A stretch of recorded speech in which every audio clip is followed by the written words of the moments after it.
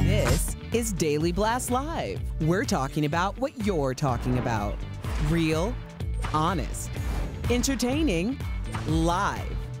DBL starts right now. 3, 2. Thank you, David. Welcome to DBL, everyone. It's Monday, August 2nd. It's good to see you. I'm Tori. I'm here with Lindsay and Al. What's going on? Everyone looks fresh. Hey. Let's get to the stories because I'm sure a lot of you, including our panel here, have seen what's happening with our COVID rate. So we're going to talk about this. According to the CDC, the U.S. reported more than 100,000 new cases on July 30th alone.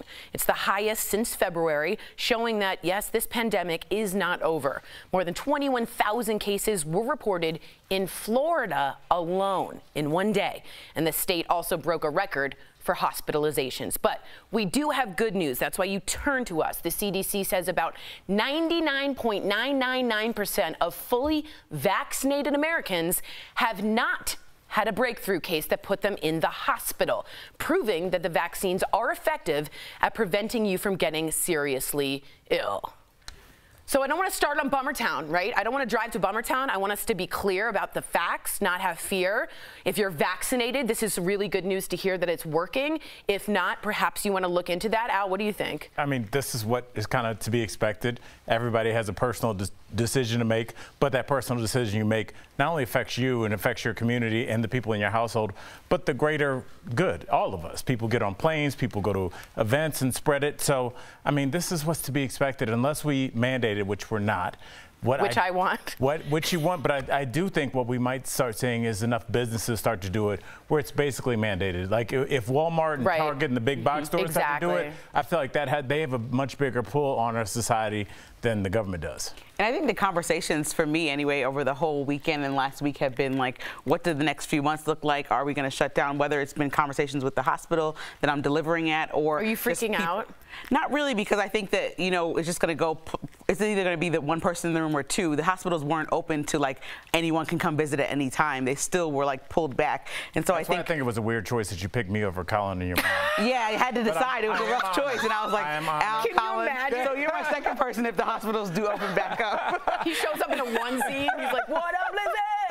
But I think, no, really, a lot of people are having these conversations. So to hear that, you know, we are moving forward and if you're vaccinated, you still can kind of move freely, that's a sigh of relief. But also to know that the numbers are going to keep increasing at this level with people who are not getting vaccinated is obviously frustrating because it affects people that are just trying to do things like have a baby. Yeah, and people have a baby or trying to have a wedding or go on vacation. Right. Everyone's like, what are we going to do next? Well, we'll keep you informed. But remember, no fear, just facts right here. As COVID cases. There's a section on the pandemic. There's a little fear. It's a drop. It's like a drop of fear. You kind of like ruined that moment. Yeah, I know. Thanks. Okay, so as COVID cases are spiking in some areas, the city of Chicago, welcome back Lollapalooza. I'm sure some of y'all seen this. Lindsay, have you? The music festival was canceled last year, but over the weekend, about 100,000 people packed into Grant Park for the 4-day event. Here's what they had to show proof of. They had to show that they were vaccinated or show a negative COVID test within the last 72 hours.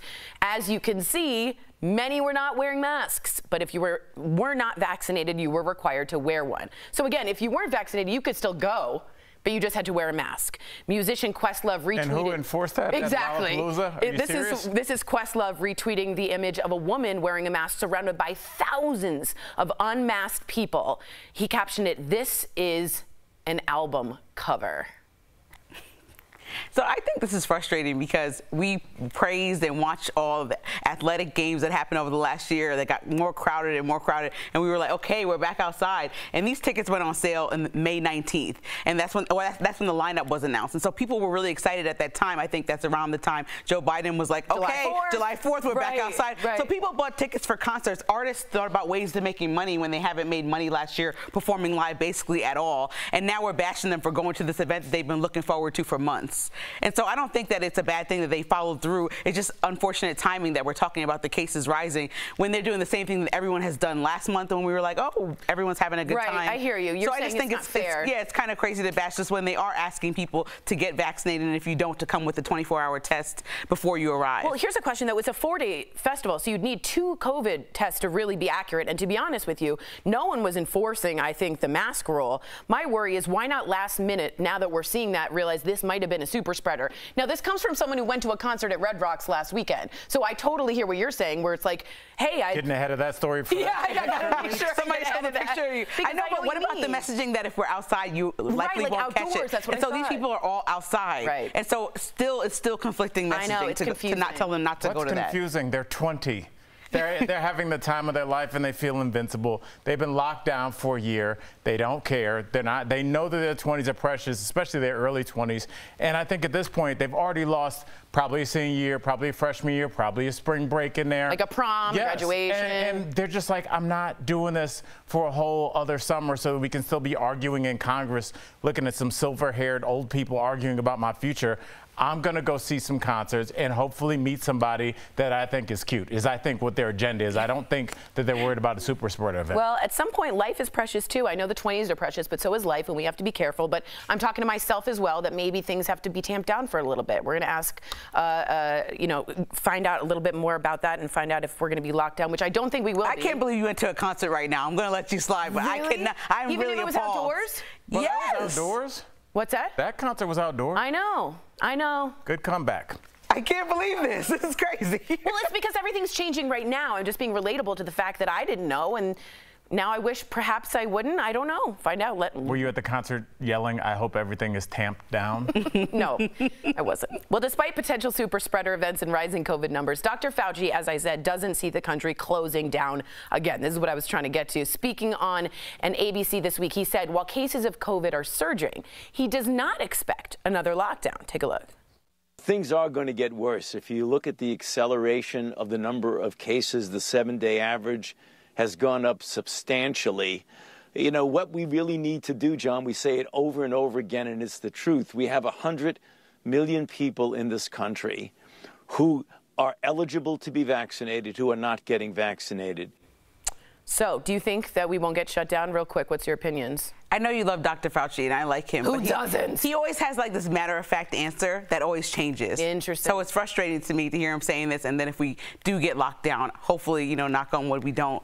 But like, he's always so firm in his responses on these Sunday shows, and then they always get updated 2 weeks later. Which I can understand because the virus moves and changes. So you wish he wouldn't be so determined. Just say the truth. We're not positive. Yeah. We don't know how this Delta variant is going to change and spread over the next couple of months. So we thought more people would get vaccinated. That's fair. All right, switching gears here when it comes to celebrities getting canceled. What happens if you cancel yourself? Well, some people are saying that's just what Matt Damon did. The actor admitted that he only recently gave up using a homophobic slur. We're going to call it the other F word.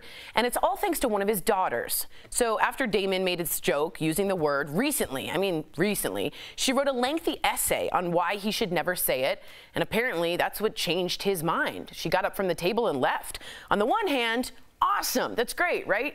But the internet wasn't about to let him off that easy. Comedian Billy Eichner quipped, "I'd like to know what word Matt Damon replaced it with."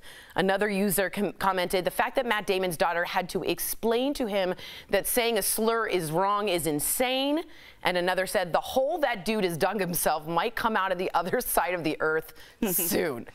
If you also didn't know, there's something called Damon-splaining. Do you guys know what this is? No. Of course not. During Me Too movement and stuff, he was off it. He said something like, "We should get a round of applause for all the males that haven't sexually assaulted anyone." And then he also mansplained something to a woman of color about being a person of color in the industry, and they've termed it Damon-splaining. So he went away for a while. Now he's back. He's a new movie that's sort of about Amanda Knox, and he's stepping in again. What do you guys think? Why would he tell on himself? Nobody called for this information. So and also weird. Now it's just like, I remember my leniency is for younger people that want to learn and grow. This is a grown man with children that are grown enough to In tell him about Hollywood. himself.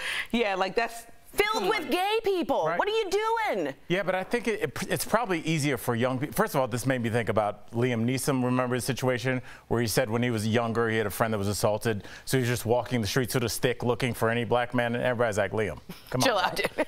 It reminds me of that. And you know, we have to be honest about where Matt grew up in Boston. Dude, I'm not accepting this. Look, I'm just telling you what it is. And as a person that was on basketball courts and hung around with dudes, lived in the Northeast for a while, like I lived in Providence, Rhode Island, that word, I can't even imagine when he was growing up, was just used as an adjective to describe your friend not finishing his beer. It's just the way people talked. It is disgusting. It is reprehensible. It has been canceled from our culture, but that word is hardwired into a certain generation of people, especially from that region of the country. So the fact that he's admitting it, almost like the Papa John's guy that admitted he hadn't used the N-word in 20 months, everybody was like, stop talking. It's just a weird thing, but this is how some people talk. I completely disagree with you. You don't agree that people talk like that? I agree with people talk like that. I think Matt Damon did Good Will Hunting, if someone can look it up, at like 20-something. He went into Hollywood. He's been around and married his makeup artist. He's been around a lot of artists, a lot of gay people. At some point before 2021, you gotta know the F word is canceled. It's incredibly forbidden within that culture, specifically the arts community. How did he think this was gonna turn out? But what about his friend group? His friends probably talk like that. His guys from the neighborhood? That might be true, but I think he knows better. It's not pleasant. It's just that's how people talk. Yeah, well, surprised me. Interesting. Letting me know what y'all think. Coming up on DBL, an unstoppable athlete who competed in the track and field trials, 18 weeks pregnant. You don't want to miss her remarkable story. Lindsay, what are you doing? Nothing. Nothing like that. Simone Biles, she's back. DBL Nation, what do you think of her returning for one final competition? Closed captioning provided by Whether it's a Latin.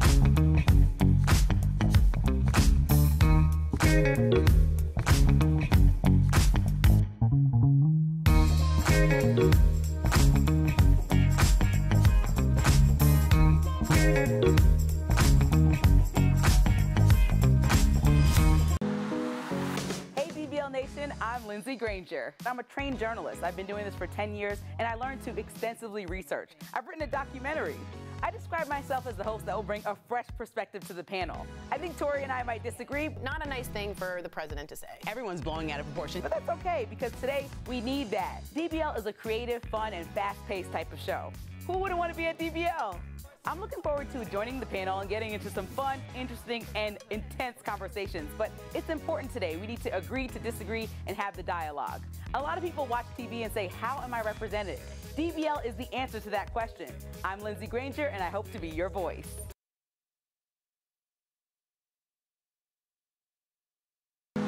What's up, DBL Nation? Al Jackson here. I'm the host that brings a little bit of levity to the panel. Let's be honest, things get a little serious. Sometimes you gotta break that up with a little humor.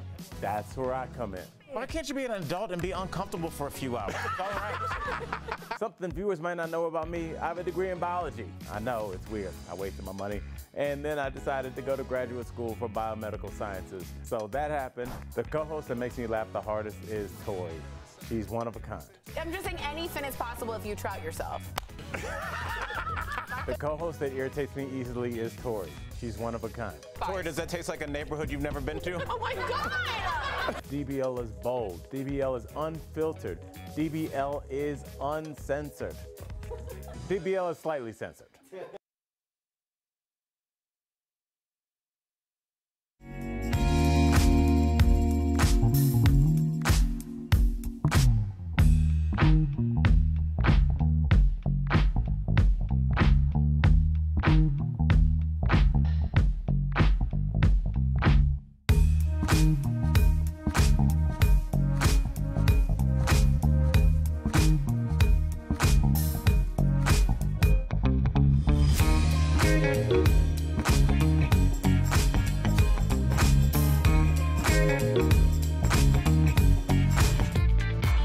Welcome back to DBL. Some good news for the Team USA gymnastics team. Jade Carey won gold in the floor exercise final. This was a redemption medal after she failed to make the podium during the vault competition, which was supposed to be her best event. Teammate Simone Biles cheered her on from the sidelines, but after bowing out of all of her previous events, Simone announced that she will compete in the balance beam final tomorrow. I am watching that. You know what I mean? Huh? Lindsay, she created some drama.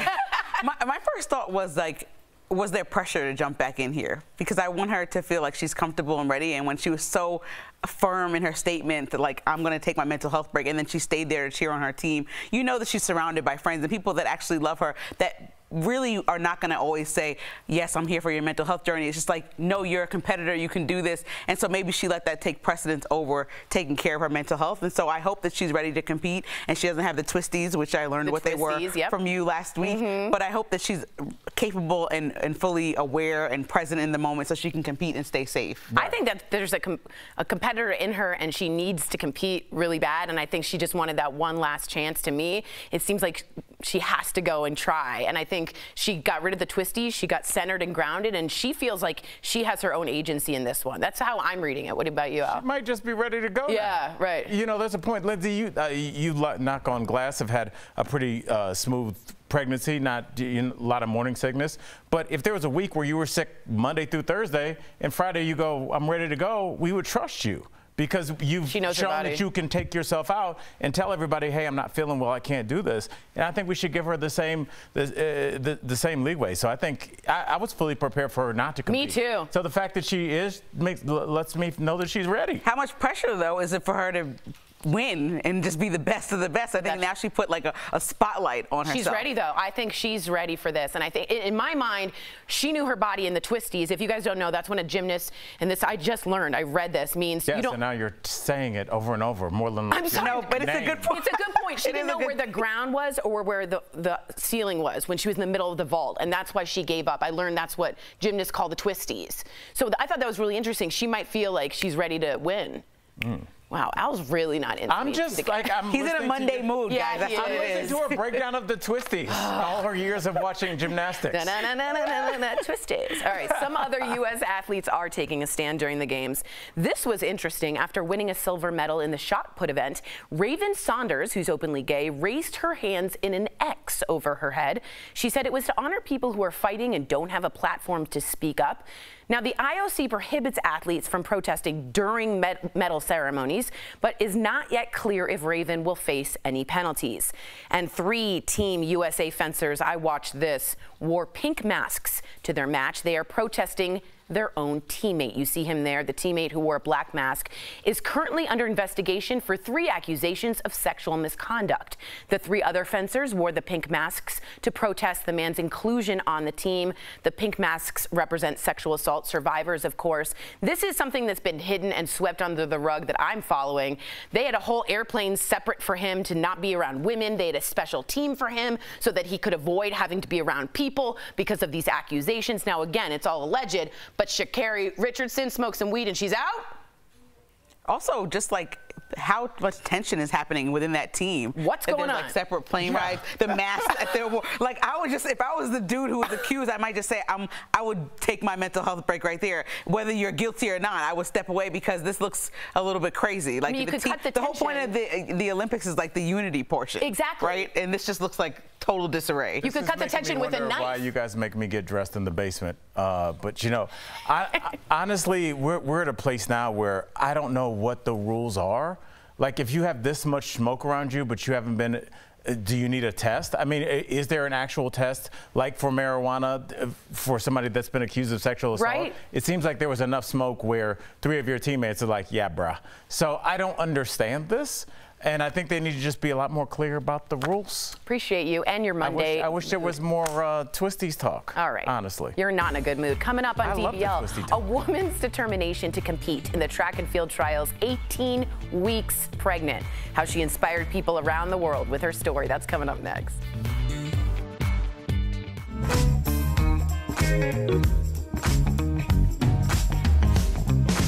Delta variant continues to race across the U.S., but what makes this COVID mutation more dangerous? Let's connect the dots.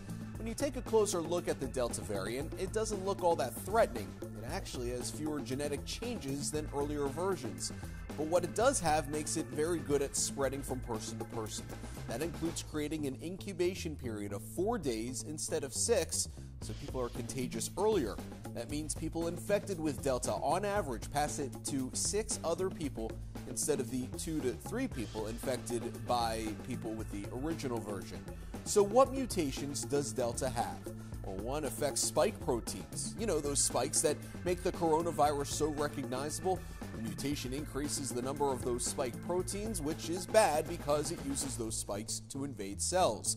It also has another one that appears to increase the viral load in patients, which would explain why people with Delta have 1,000 times more of the virus in their respiratory tract. Scientists don't believe the Delta variant is any more lethal than other COVID mutations. The severity of the disease people are suffering is similar to the original strain, but that doesn't mean it's not more deadly, because it can infect so many more people, and quickly, we may see higher death tolls. Connecting the dots, Matt Maisel, Fox 43 News.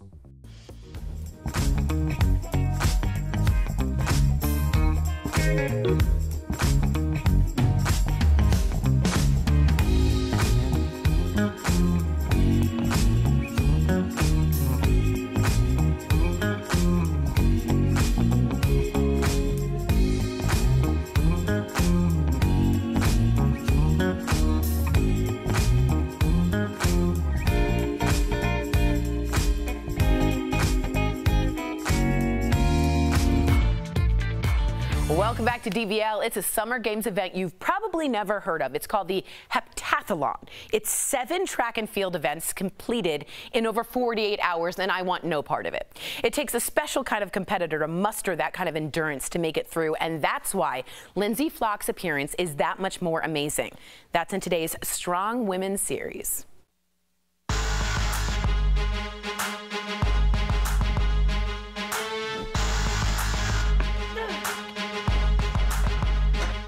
Years of training for this one moment. Literal blood, sweat, and tears with one purpose: a pass to the Summer Games. I actually gave up my job and literally was like, I am going to focus on it. I am going to give everything I have in this 2020 Olympic trials. I'm going to have no regrets. But COVID postpones the 2020 Games, ripping her shot from her grasp. We were out at the track when we actually found out the Olympic trials were officially postponed. She begins to train for the 2021 bid. My husband and I had actually planned our wedding for after the Olympic trials and the Olympics. Everything was going to be after my retirement. And so we kind of were just decided, I'm going to continue to train, but if things happen, they happen. And there's a reason for it. But then, unexpected news. I found out after a track meet, I started getting really sick. Lindsay is pregnant. Knowing how the heptathlon pushes her body to the extreme, she questions her upcoming appearance at the 2021 trials. Even Lindsay's husband has concerns. I don't want to say he was 100% on board because he was very nervous. This is our first child, and he didn't know. He was scared if I would fall in hurdles or hurt myself. Like, he was afraid of the crazy, and he was thinking the worst possible situation. But Lindsay knows the limits of her own body and understands what she is capable of. Soon, her doctors are in agreement. They were just like, listen to your body, and if you feel comfortable, you've been doing this for 12 years. It's nothing your body's not used to. As Lindsay heads to trials, her reality becomes too real, and she begins to question her decision. When I got to week 6, the vomiting, the nausea, the headaches, it was awful. I went 8 weeks straight without a day of not vomiting. Luckily, 3 weeks before the trials, her sickness stops, and she reveals her secret to the world. I did get those, like, your body's different, we know something's up, but don't want to ask. During the trials, Lindsay competes in all 7 events. I was very cautious on what I was doing to make sure I wouldn't hurt myself or the baby. Ultimately, Lindsay doesn't make it to the Tokyo team, but that wasn't the point of her appearance. I knew I was not making the team, and so I literally just wanted to complete every event to my best ability at this point, and really just say I did it. Like, I went and did every event, being pregnant, being what I had been through. Today, as Lindsay prepares for her baby's arrival, she stands by her decision to compete. What I've been through it's almost harder than heptathlon. Lindsay is proud of the story she will eventually tell her child. I also want moms to know, like, don't give up your life. Like, you don't have to.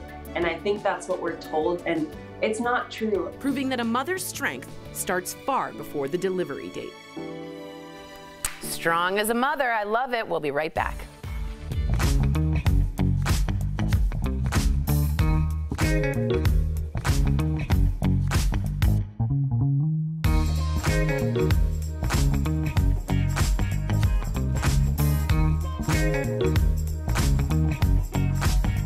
Walk into your favorite store and you'll see a wall of choices to protect your skin from the sun. A Verify viewer texted us asking about the difference between spray-on and lotion sunscreens. So let's verify. Are spray-on sunscreens as effective as lotions? Our sources are Harvard Health and 2 board-certified dermatologists to explain it's all about how you apply sunscreen. I think it's easier with a lotion to make sure that you're getting full coverage. With a spray, you may not be as careful. So that is a consideration with the spray. Dr. Rajani Kanta also says despite the advertising, you can't simply spray and go. I recommend that you spray and then you make sure that you rub it in so that you're not missing any of those, you're not missing any spots. Harvard Health found when spraying, most people apply just a quarter of what they need. Researchers recommend spraying each area for up to 6 seconds. You know that you have enough when your skin glistens. If it's not glistening, you gotta put more. But Dr. Danilo Del Campo says that doesn't mean sprays, when used properly, are any less effective than lotions. Between a lotion that has SPF 30 and a spray that's SPF 30, they are equivalent. However, the difference is how do we apply it and the method that we apply it. So we can verify, yes, spray-on sunscreens are as effective as lotions. However, they may be more difficult to use correctly than lotions. The doctors also say parents may want to use lotions for their children because it's harder to spray a good coating when kids are squirming around. With your Verify, I'm Brandon Lewis.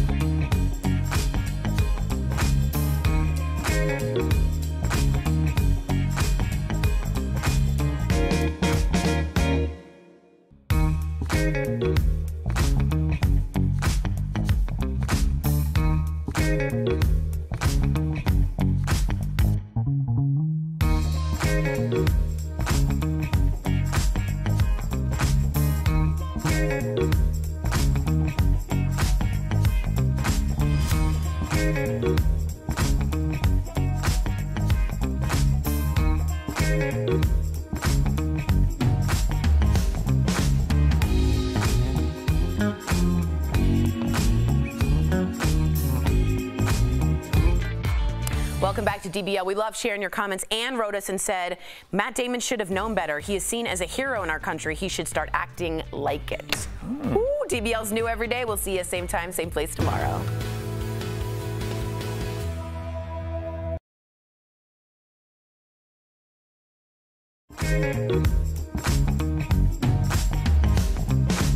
Remember the days when judges would hold up numbers to score Olympic gymnasts?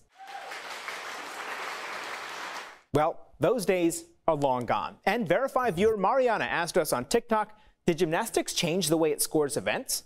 So Mariana, let's verify. Our sources are USA Gymnastics, the IOC, and the International Gymnastics Federation, known as the FIG for its official French name. Before 2006, routines were assigned a base score that gymnasts received if they performed all of their elements. Judges could also give bonus points and deductions. But then the FIG created a new code of points to factor both the difficulty and execution into scoring. The method is a bit confusing, so let's explain what changed. First, every routine is assigned a value based on how difficult it is. That's called the D score. Theoretically, it could be any number, but it's usually between 5 and 6. The more challenging the element, the higher the starting score. Then there's the execution, or E score. Everyone starts with a 10, and then the judges deduct for every mistake. Add the D and final E scores, then subtract violations for things like going out of bounds, and you get the final score. So we can verify it's true. Gymnastics changed the way it scores events, and not everyone is happy about it. For example, Simone Biles wanted a higher difficulty score when she debuted the double twisting double back dismount in 2019, but the FIG held firm. With your Verify, I'm Brandon Lewis.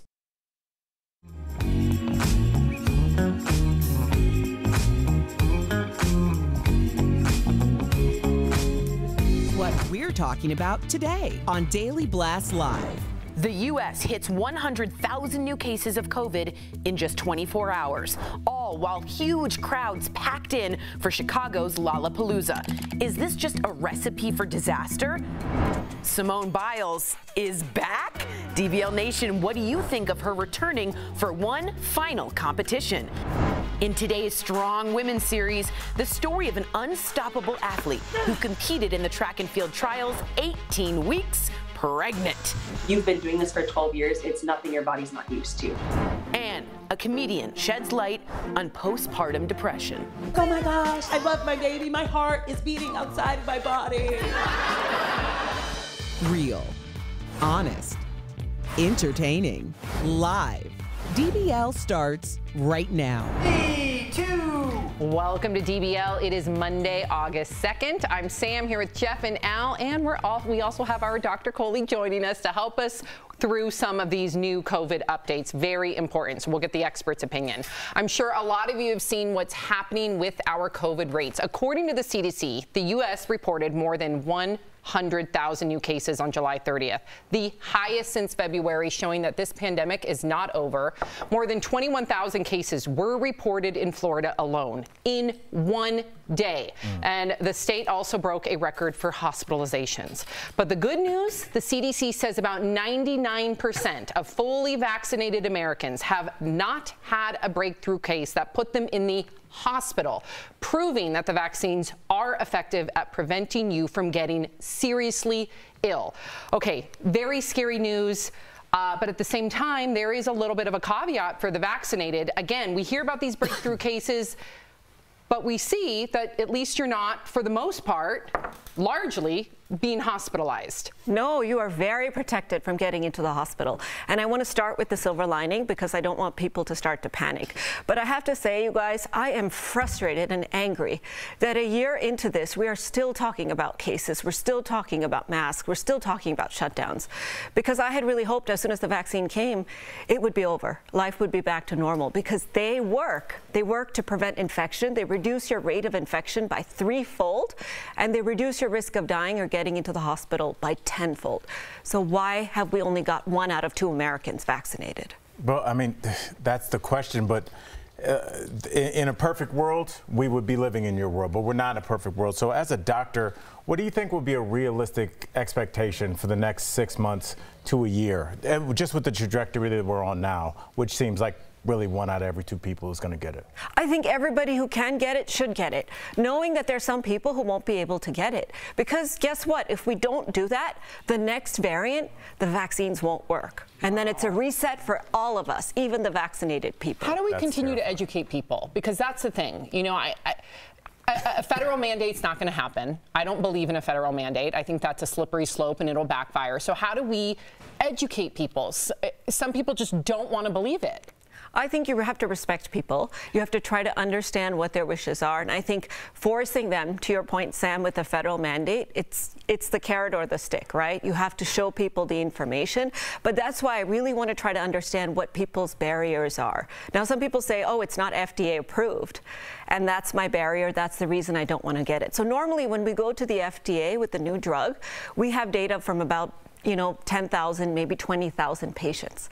We have data on these vaccines from hundreds and millions of people that they have been given to.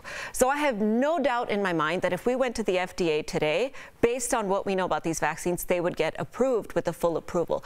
They haven't gotten none because of the red tape, and that has me frustrated too. And the vaccine doc, just so everyone's clear, it's not like they just put this together in the last year, right? They're adding on to something that they've had for years, right? That's exactly right. This technology was first developed with Ebola way back. So we've had it for a long time. We've just never felt the pressure to launch it.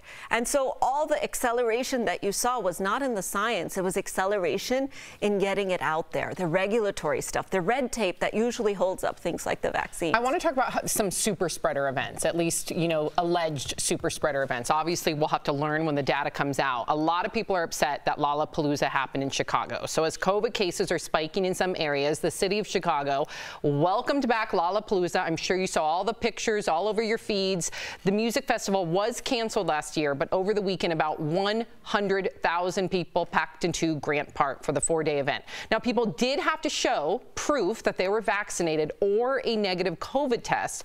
As you can see, many were not wearing masks, and if you weren't vaccinated or you could not show proof of so, you were required to wear one. Musician Questlove retweeted this image of a woman wearing a mask surrounded by thousands of unmasked people. He captioned it saying, "This is an album cover."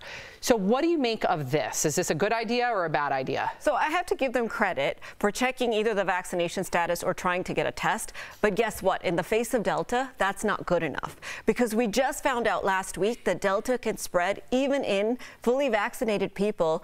Like if I'm fully vaccinated, I can spread Delta to somebody else if I'm not wearing a mask. So we've talked about being outdoors, being much safer. But if people are packed in shoulder to shoulder, guess what? Their droplets are getting to you before they can disappear. I'm listening to you talk about being outdoors, but I think the problem is actually indoors. I think these 20, 21-year-old, 22-year-olds have been indoors, and like we're Netflixing and making it through. Like, this is that time in your life where you're having that summer to remember. That summer you go to Vegas with the boys. The summer you take a road trip. Your homecoming. My daughter finished her 8th grade graduation, and it's so weird I didn't think about this till last Friday. And I was like, hey, she and I took a picture. I was like, oh, go take pictures with your friends, and then we'll go. And she goes, I don't know them. Why? Because she had been on Zoom with these kids. So she had no relationship with any of those human beings. And we're also starting to risk that. And I think people are saying that life indoors for a 22-year-old is no life at all. And they can't see to 50 and 45. They're just like, I need to get out of the house before something bad happens. But have your life. Just do it vaccinated, because you can do it safely. It's sort of like letting your Uber driver drive you around drunk. It's their personal decision, but it impacts other people's health. And that's exactly what's happening with the unvaccinated. Wow. Well, speaking of potential super spreader events and rising COVID numbers, Dr. Fauci doesn't see the country closing down again. Speaking on ABC this week, he said while cases of COVID are surging, he does not expect another lockdown. Take a look. Things are going to get worse. If you look at the acceleration of the number of cases, the 7-day average has gone up substantially. You know, what we really need to do, John, we say it over and over again, and it's the truth. We have 100 million people in this country who are eligible to be vaccinated, who are not getting vaccinated. So do you believe or do you agree with Dr. Fauci? First of all, he's my biggest crush, so how could I disagree with him? But I partially agree with him. Jeff and I are sitting right here. I know. She has a sparkle in her eye. Look, Jeff. It's the science. It's the science. But I only partially agree with him in this case, because yes, with the Delta, I would say I do agree with him. Number one, there's no appetite for another lockdown, like you said, Al. Life indoors is not a life. But number two, half of us are vaccinated, and that's the glass half full. We have to think about that too. So that has automatically slowed the spread of Delta more than it could have been, like, for example, what happened in countries like India. But I go back to the same thing. If it mutates just a few more mutations and we get one where the vaccine doesn't work, back at the beginning, and then we are going to have to pull the nuclear option of the lockdown. Yeah, I kind of want to go back to Chicago a little bit, because I don't know how many people died at Lollapalooza. I just want to put this stat out there. 7 people were killed last weekend, 48 wounded. The weekend before, 11 dead, 73 wounded by gun violence. That's a whole subject that we never talk about in the show, but should be addressed at some point. going back to COVID, though, are we safe to go outside? We live here in Colorado, right? Could I go to Red Rocks and watch a concert? Could I go watch the Rockies play? Could I watch the Broncos go into the stadium? And those are all outdoor venues. Those are all outdoor venues. Am I safe at these venues? I am vaccinated. I'll tell everybody that. Am I safe to go to these events still? You are. As a fully vaccinated person, your chance of ending up in the hospital is less than 5 to 10%, and your chance of dying from this is less than 1%. Some say even less than 0.5%. So you're safe. But the idea is that if you get exposed to the Delta and start spreading it to those unvaccinated people, so we really have to Could he wear a mask, though? He could. Okay, so because if I go to a concert and I wear a mask, I'm protecting my children at home. That's exactly right. Okay. And the ones that haven't yet been vaccinated. All right. So, Dr. Coley, what we love is you always provide a little hope. So, what is your silver lining to all of this? So I have two. Okay. Yes. Good. Yeah. And Plural. I need the voice, too. Silver lining, y'all. That's right. Okay. So the first one is that we've been talking a lot about people not getting vaccinated. But in the last 3 weeks, for the first time, we have seen an increase steadily week after week in the rate of vaccinations across the country. Really? Yes. Do you think it's because of this new variant, or they're losing loved ones? I tweeted about it. I think all of and they saw those. like a rise of my Twitter. Sure. At Al Jackson, who knew? That's exactly why. We talked about it in our scientific conference, in fact. Dan, you brought his tweet up like, yeah. Sure. And the second is just want to remind everybody, you get that vaccine, life will come back to normal. Yeah. So let's all do the right thing for each other, you guys. We're all in this together. We're going to get that vaccine. And next year, we'll be having a big party. I really hope so. Do it for Dr. Coley. I really do. Yeah. All right. Thank you, as always, for your insight, Dr. Coley. We appreciate you and your tweets as well. Coming up on DBL, Matt Damon is making headlines, but for the wrong reasons. Why some are saying he should be canceled. And we talk with a comedian who is shedding light on postpartum depression, how she's taking her own personal struggle out on the road to help other women. Plus, Simone Biles is set to return to the Summer Games stage, why she's coming back after already announcing her departure. Closed captioning provided by Whether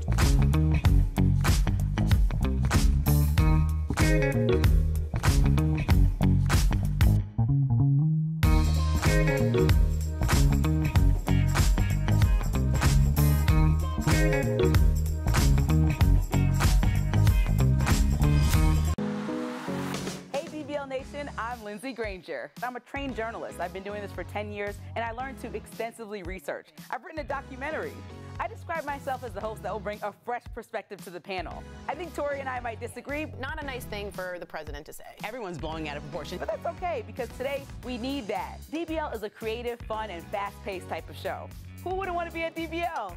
I'm looking forward to joining the panel and getting into some fun, interesting, and intense conversations. But it's important today. We need to agree to disagree and have the dialogue. A lot of people watch TV and say, how am I represented? DBL is the answer to that question. I'm Lindsay Granger, and I hope to be your voice.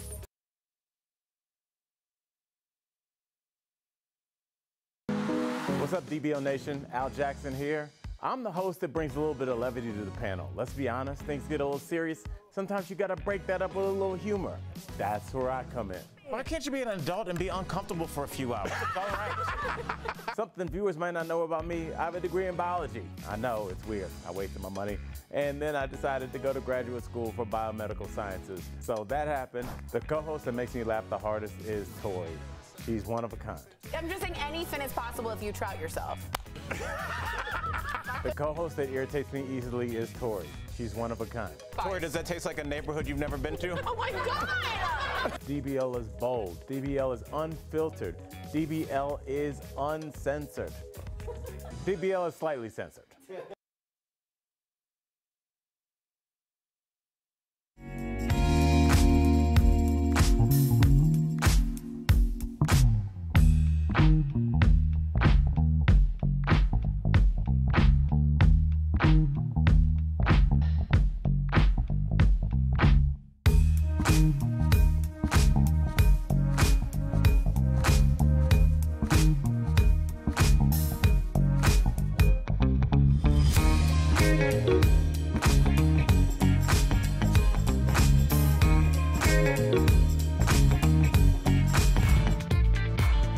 Welcome back to DBL. We have Tori joining us now on the panel, and some good news. She waved, but the camera wasn't on her. It's okay. Some good news for the Team USA gymnastics team. Jade Carey won gold in the floor exercise final. This was a redemption medal after she failed to make the podium during the vault competition, which was supposed to be her best event.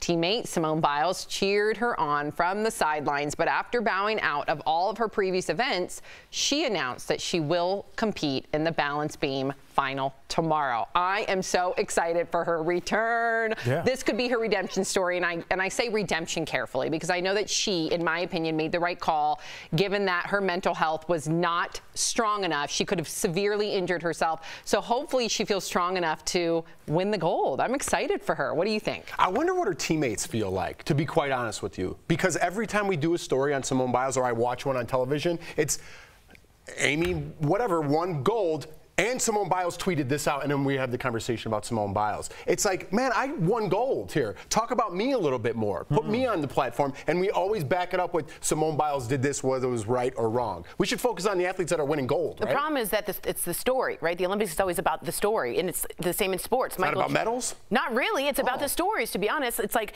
Michael Jordan. You can talk about the other players, but we spend a majority of the time talking about the best one. He won championships. And Simone Biles won a ton of championships. What I'm saying to you is I think that one of her teammates dedicated her silver medal to Simone, and it shows a lot that she went right over as a leader and was like, we can do this together. She stayed to give out chalk. She stayed in the audience. She feels her body is ready. She knows up from down. No one knows that better than Simone. She's the story. She's going to get the people's eyeballs. And just, you know, Jeff, that was such an interesting thought because, you know, these Olympians that have worked hard just like everybody else deserve their time in the spotlight. But I do think there's always an Olympics where you first hear somebody's name. There was an Olympics where we first heard about Simone, and then you hear about her in different competitions. You see little snippets. You're like, oh, that's the young lady from the Olympics, and then the next one, or people know their name going into it. I think that's the difference between like being a famous Olympian and an Olympian is if you know them before they win.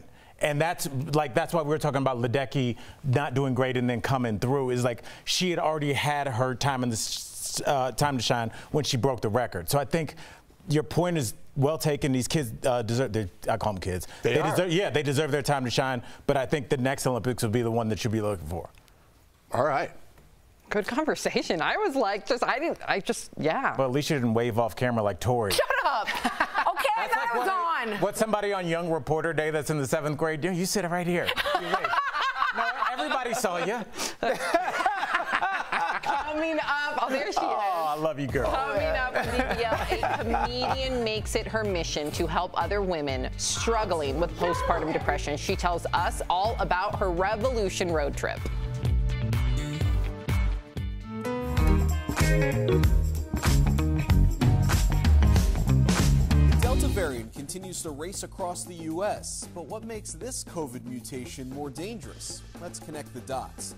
When you take a closer look at the Delta variant, it doesn't look all that threatening. It actually has fewer genetic changes than earlier versions. But what it does have makes it very good at spreading from person to person. That includes creating an incubation period of 4 days instead of 6, so people are contagious earlier. That means people infected with Delta on average pass it to 6 other people instead of the 2 to 3 people infected by people with the original version. So what mutations does Delta have? Well, one affects spike proteins. You know, those spikes that make the coronavirus so recognizable. The mutation increases the number of those spike proteins, which is bad because it uses those spikes to invade cells. It also has another one that appears to increase the viral load in patients, which would explain why people with Delta have 1,000 times more of the virus in their respiratory tract. Scientists don't believe the Delta variant is any more lethal than other COVID mutations. The severity of the disease people are suffering is similar to the original strain, but that doesn't mean it's not more deadly, because it can infect so many more people, and quickly, we may see higher death tolls. Connecting the dots, Matt Maisel, Fox 43 News.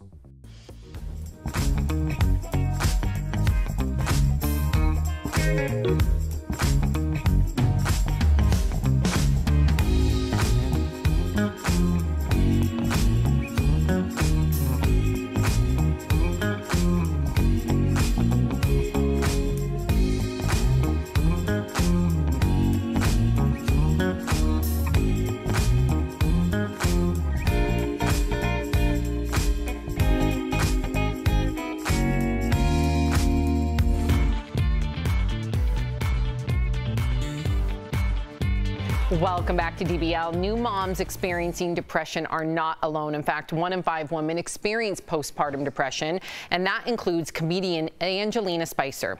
We speak to her about how she's using laughter and her life on the road to help moms live their best lives. That's today's DBL Spotlight.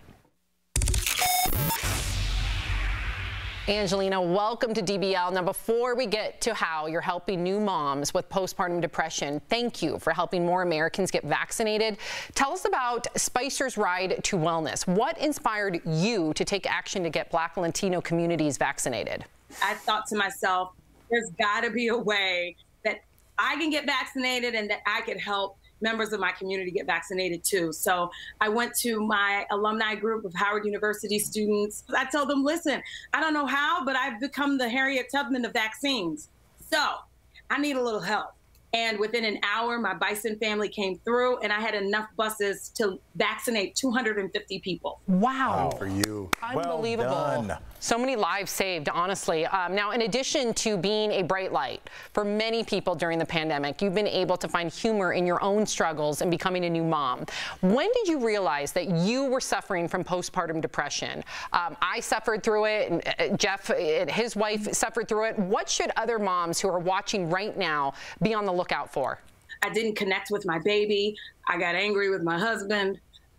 It was just a challenge for me on all different angles of my life, including work. As a stand-up comedian, I need my sense of humor. I need to be able to see the world through my funny lens. I felt so overwhelmed that I would eat dinner in my car. I am trying to figure out how to juggle everything. It was actually my therapist who noticed that I was suffering from postpartum depression, and thank God I had a therapist. She's the one who ultimately suggested that I check myself into a psychiatric facility for treatment. Now you have an adorable Right. 6-year-old daughter, Ava. What's the best thing about being a mom right now? The best thing about being a mom is that I've healed from postpartum depression. I'm now able to fully live in the moment with my daughter and my husband, and we can enjoy each moment and milestone together. You've officially kicked off your postpartum revolution road trip, which is super dope, with a fabulous pink bus. Come on, girl, super dope. Now, you have to tell us, what's it like back being on the road, connecting with a live audience? I've done stand-up for 14 years, so I know how the rush you must get. I realized that everybody is a liar. They post these pictures and they're like, oh my gosh, I love my baby. My heart is beating outside of my body. I pushed my daughter out. I was like, I made a mistake. Oh my gosh, it has been so fulfilling to be able to get back on the road, travel from city to city, doing what I love, performing stand-up, but also connecting moms to care. You're also in the process of producing a documentary. What can we expect and how can we support it? All of my efforts are 100% crowdfunded. So I'm so excited about this documentary film because it's a hybrid format. It includes stand-up comedy. She's fed, she's changed, and she's still screaming. Here you go. Animation, talking head interviews, and the postpartum revolution road trip. Angelina Spicer, thank you so much for making us laugh and being an advocate for new moms. DBL Nation, you can find out more about Angelina's tour and help raise funds for her documentary by visiting angelinaspicer.com. You are incredible. Thank you for joining us. Thanks, girl. We'll be right back. Promotional consideration is brought to you by... It's so easy.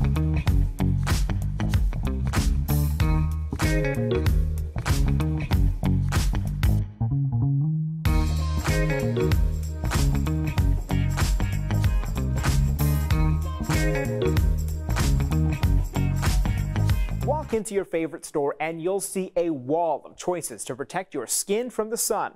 A verified viewer texted us asking about the difference between spray-on and lotion sunscreens. So let's verify. Are spray-on sunscreens as effective as lotions? Our sources are Harvard Health and 2 board-certified dermatologists to explain it's all about how you apply sunscreen. I think it's easier with a lotion to make sure that you're getting full coverage. With a spray, you may not be as careful. So that is a consideration with the spray. Dr. Rajani Kanta also says despite the advertising, you can't simply spray and go. I recommend that you spray and then you make sure that you rub it in so that you're not missing any of those you're not missing any spots. Harvard Health found when spraying, most people apply just a quarter of what they need. Researchers recommend spraying each area for up to 6 seconds. You know that you have enough when your skin glistens. If it's not glistening, you gotta put more.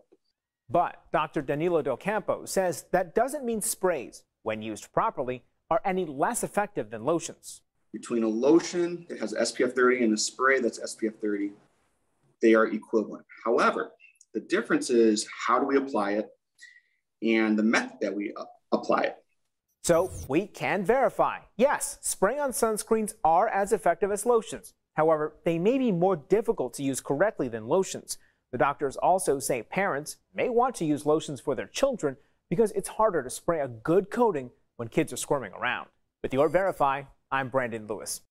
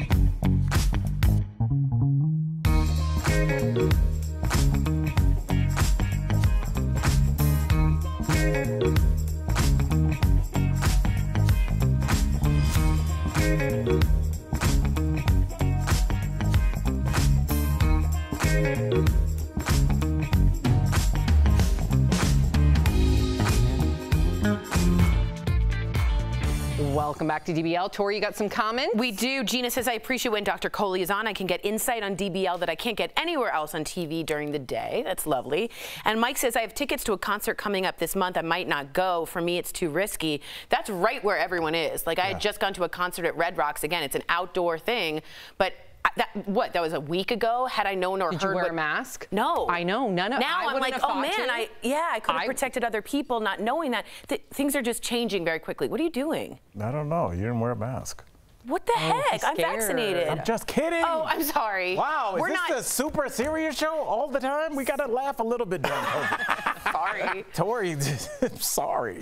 Of course I love it. I'm going to let Tori sit in it. Yeah. I hate this. I love that. I love that. I hate this. It's so awkward. Touch my hand. Okay, if you're leaving us, you can watch the second half of the show online. Watch on YouTube, dailyblastlive.com, or our DBL mobile app. But if you're sticking around, here's what's coming up. Amanda Knox says the people behind the new movie Stillwater are profiting off her real life story. Does she have a point?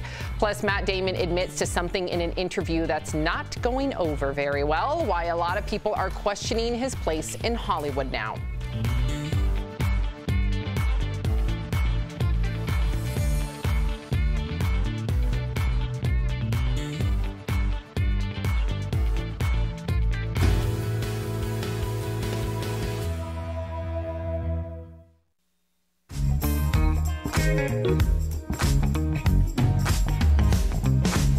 Remember the days when judges would hold up numbers to score Olympic gymnasts?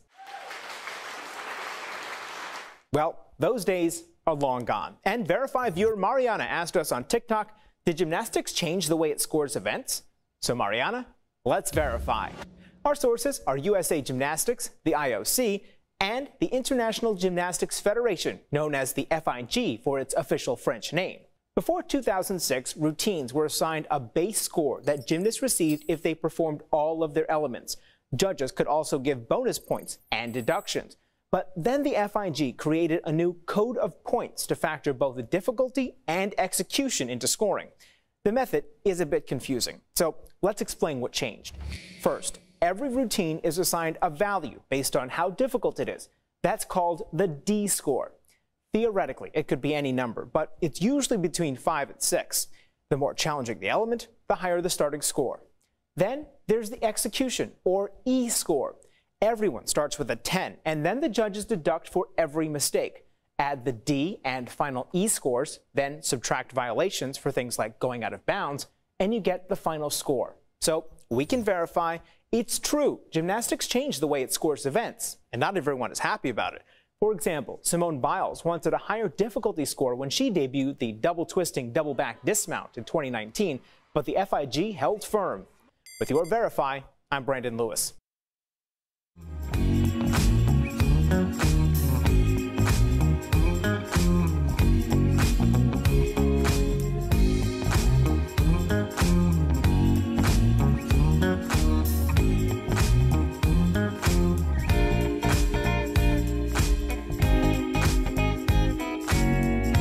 This is Daily Blast Live. We're talking about what you're talking about. Real, honest, entertaining, live. DBL starts right now. 3, 2. Welcome to DBL. I'm Sam here with Jeff, Al, and Tori. Let's get started. When it comes to celebrities getting canceled, what happens if you cancel yourself? Some people are saying that's exactly what Matt Damon just did.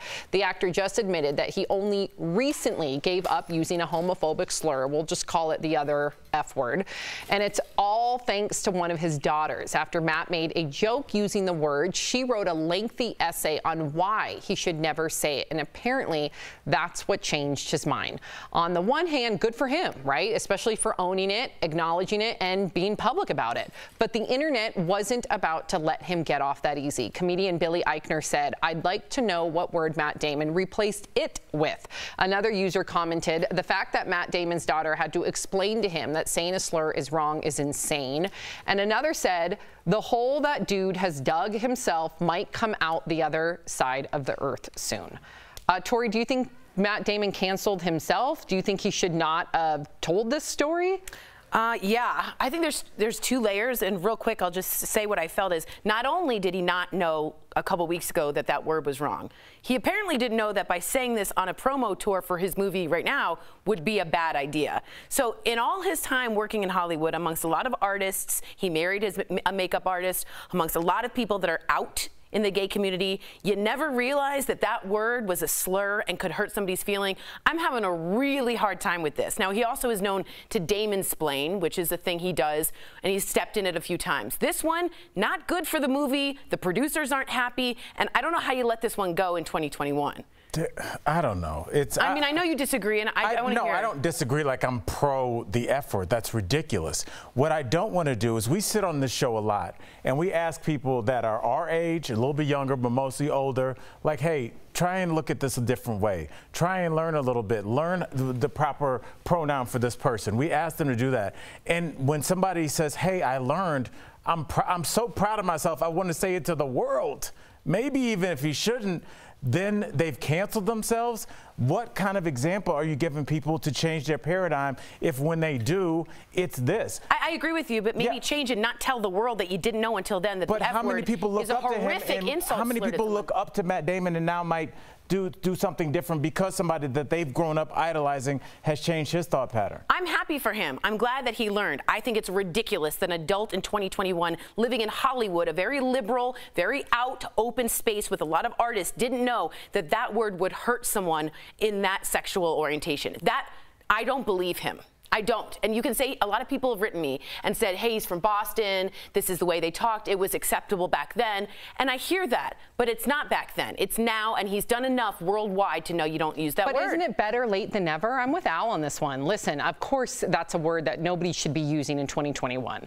A handful of years ago, I would still say that, but a lot of people still were learning, right? Right. I think you're never too old to learn. I actually applaud him for saying, listen, I'm changing. I'm glad my daughter checked me, instead of him like maybe refusing to listen to his daughter or having too much pride to talk about it openly. So maybe somebody sitting back who has a lot of pride or who looks up to Matt Damon, to Al's point, or who just wants to be a better person, it won't be too late for them. However, what if you're a little gay man or gay woman? Jeff, you need to be the tiebreaker here. Like, what do you think? Here's what I'm thinking, and this is an eye roll moment for everybody out there. Whatever I say is wrong. From a white male that's straight, whatever I say is going to be wrong, okay? So if I take Matt Damon inside and say, hey, you're a product of your environment, we all make mistakes, I'm glad he did come to his senses at some point.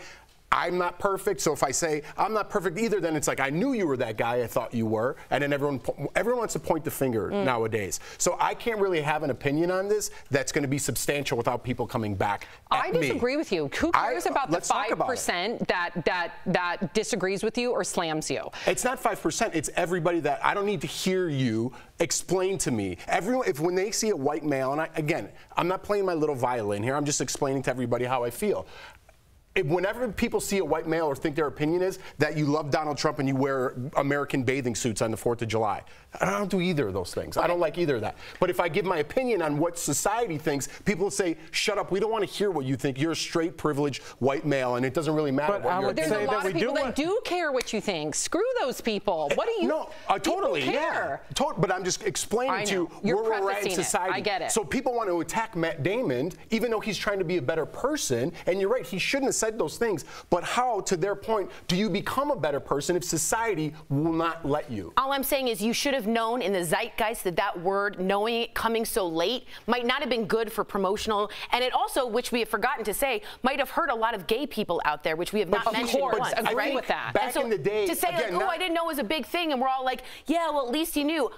A lot of those gay people have slurred at them, and he should have known better. You've never used an adjective like that to explain? I used to use the R word before we learned that was not okay. But you were not directly talking about R people or G people or F people. You're not using that to discriminate them. But I also You're using those words because that's where you grew up and that's what people said, and it was ignorant and I was wrong for doing those things. But you have to allow people to grow. I do, but this man's too old and too... But now you're saying you're This is ridiculous. He didn't know that the F word I'm not saying, is bad. I'm not saying... That's ridiculous. And look, I understand where you guys are both coming from, but I think we're also neglecting how important language is and how it connects you to your neighborhood, how it connects you to your family, and how... I think that's such an excuse. I do. I'm sorry. You can use the word when you were little back in Southie with Ben Affleck. I get it. That's happened in the 80s and 90s. It is not okay to say that is something you grew up in, language bonded you to. Wait, we all agree on that, though. Right. I know. I'm not saying you guys aren't. Firm line on this show that we all agree that Matt Damon should have known better a decade ago. Agreed. But to say like language is a problem, I think it's giving an excuse. I'm not saying it's a problem. I'm saying it's a bigger thing than you think. The way you talk, your accent, the way you speak, when you go back to Santa Cruz and you use certain slang and somebody knows that means you're like, you're from where I'm from, and there's a bond there. And there's a reason that people clutch onto language that is untoward to and how it can be so hurtful, too, to some people, though. Oh, of course. Yeah. Yes. I don't want him to get away with this, is all I'm saying. And I don't agree think people make mistakes. We just did 4 minutes on him. We didn't do that on COVID. It was a good conversation. Speaking of Matt Damon, we're not done talking about him yet, okay? Oh, Al? Yes.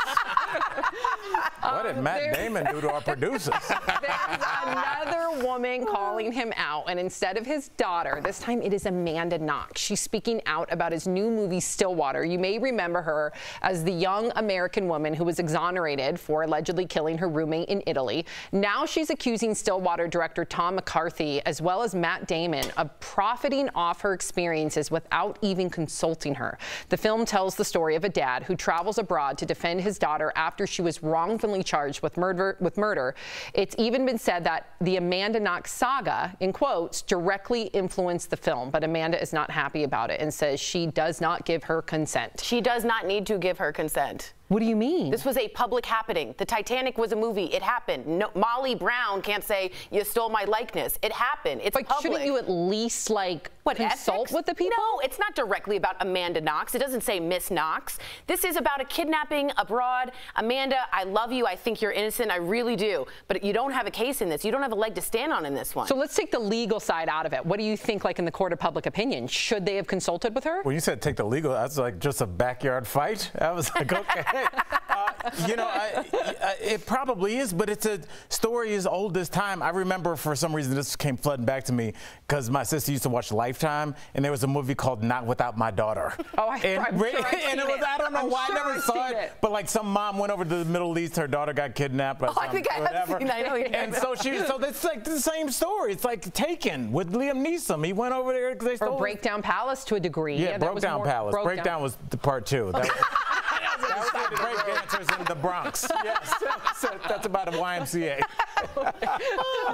I'm against things like this. You know, I understand it's a pretty general type of thing that happened, but if you're using their likeness or you call her Miranda Cox in the movie, it's like you got to give her some money. I agree with Jeff. I don't like that people profit. They just wrote a Donald Trump book about his distant cousin wrote it.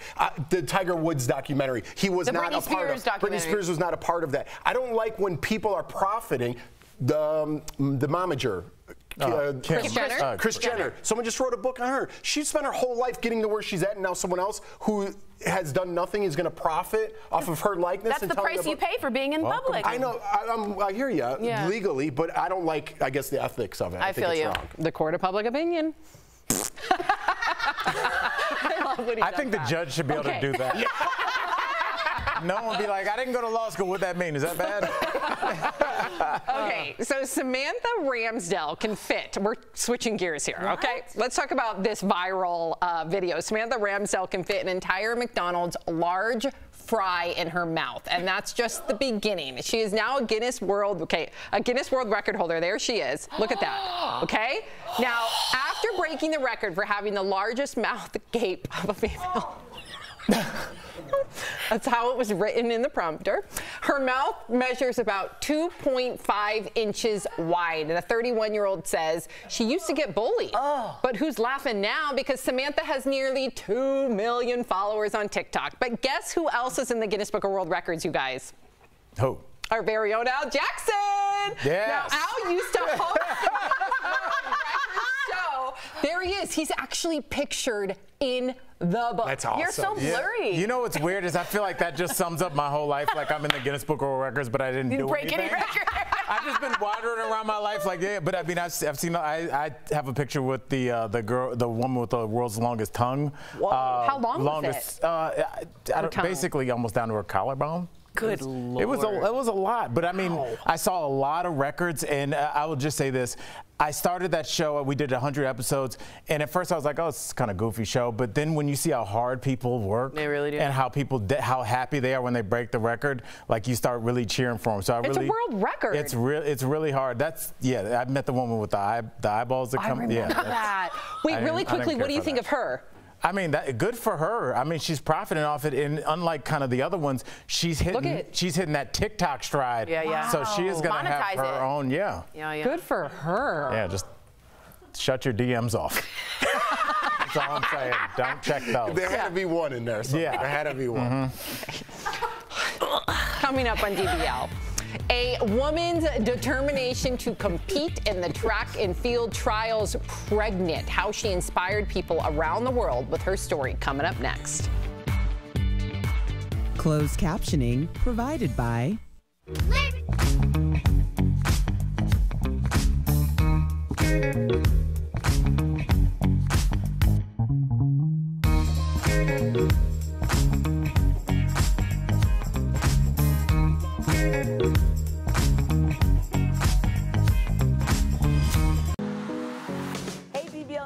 I'm Lindsay Granger. I'm a trained journalist. I've been doing this for 10 years, and I learned to extensively research. I've written a documentary.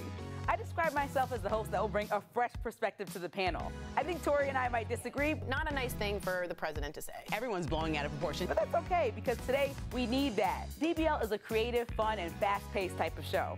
Who wouldn't want to be at DBL? I'm looking forward to joining the panel and getting into some fun, interesting, and intense conversations. But it's important today. We need to agree to disagree and have the dialogue. A lot of people watch TV and say, how am I represented? DBL is the answer to that question. I'm Lindsay Granger, and I hope to be your voice.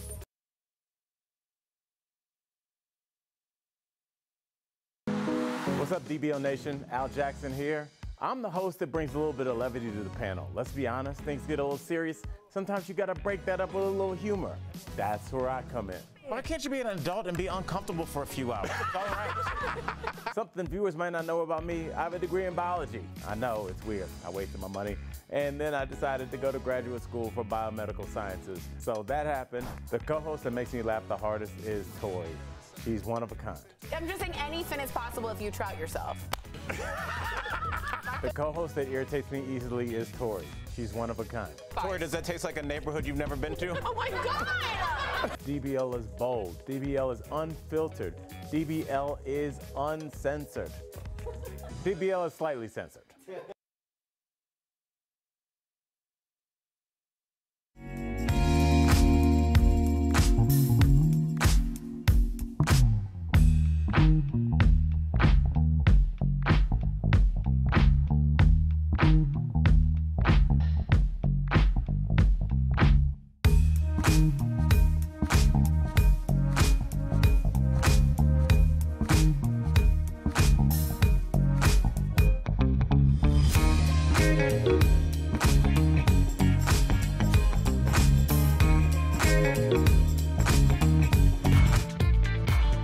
Welcome back to DBL. It's a summer games event you've probably never heard of.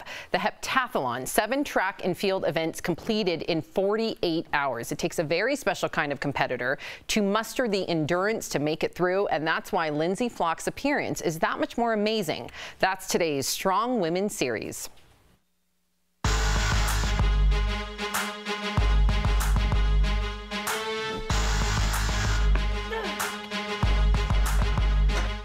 Years of training for this one moment. Literal blood, sweat, and tears with one purpose, a pass to the Summer Games. I actually gave up my job and literally was like, I am going to focus on it. I am going to give everything I have in this 2020 Olympic trials. I'm going to have no regrets. But COVID postpones the 2020 Games, ripping her shot from her grasp. We were out at the track when we actually found out the Olympic trials were officially postponed. She begins to train for the 2021 bid. My husband and I had actually planned our wedding for after the Olympic trials and the Olympics. Everything was going to be after my retirement. And so we kind of were just decided, I'm going to continue to train, but if things happen, they happen.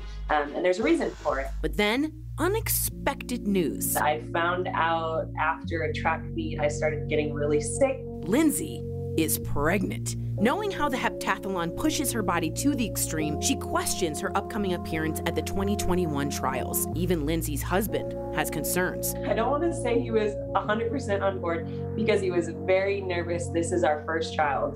And he didn't know, he was scared if I would fall in hurdles or hurt myself. Like, he was afraid of the crazy and he was thinking the worst possible situation. But Lindsay knows the limits of her own body and understands what she is capable of. Soon, her doctors are in agreement. They were just like, listen to your body, and if you feel comfortable, you've been doing this for 12 years, it's nothing your body's not used to. As Lindsay heads to trials, her reality becomes too real and she begins to question her decision. When I got to week 6, the vomiting, the nausea, the headaches, it was awful. I went 8 weeks straight without a day of not vomiting. Luckily, 3 weeks before the trials, her sickness stops and she reveals her secret to the world. I did get those, like, your body's different, we know something's up, but don't want to ask. During the trials, Lindsay competes in all 7 events. I was very cautious on what I was doing to make sure I wouldn't hurt myself or the baby. Ultimately, Lindsay doesn't make it to the Tokyo team, but that wasn't the point of her appearance. I knew I was not making the team, and so I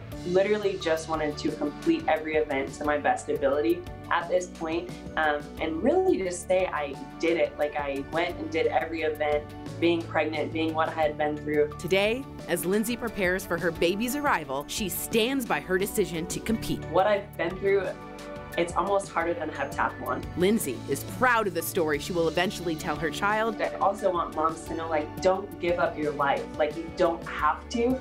And I think that's what we're told, and it's not true. Proving that a mother's strength starts far before the delivery date. What a story. Coming up on DBL, the oddest laws that still exist, from a strange rule regarding violins to a weird regulation on apple pies. What? We'll explain all of that coming up next. We all know that movement is like...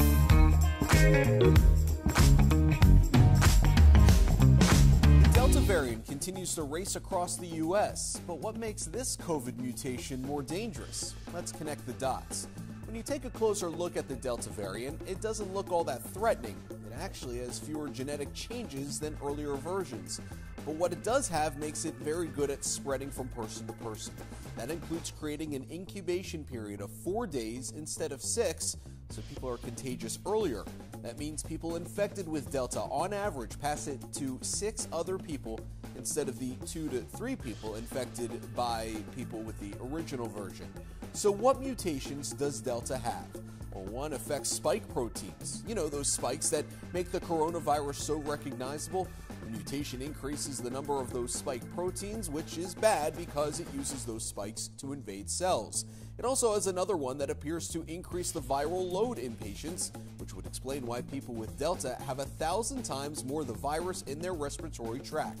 Scientists don't believe the Delta variant is any more lethal than other COVID mutations. The severity of the disease people are suffering is similar to the original strain, but that doesn't mean it's not more deadly, because it can infect so many more people, and quickly, we may see higher death tolls. Connecting the dots, Matt Maisel, Fox 43 News.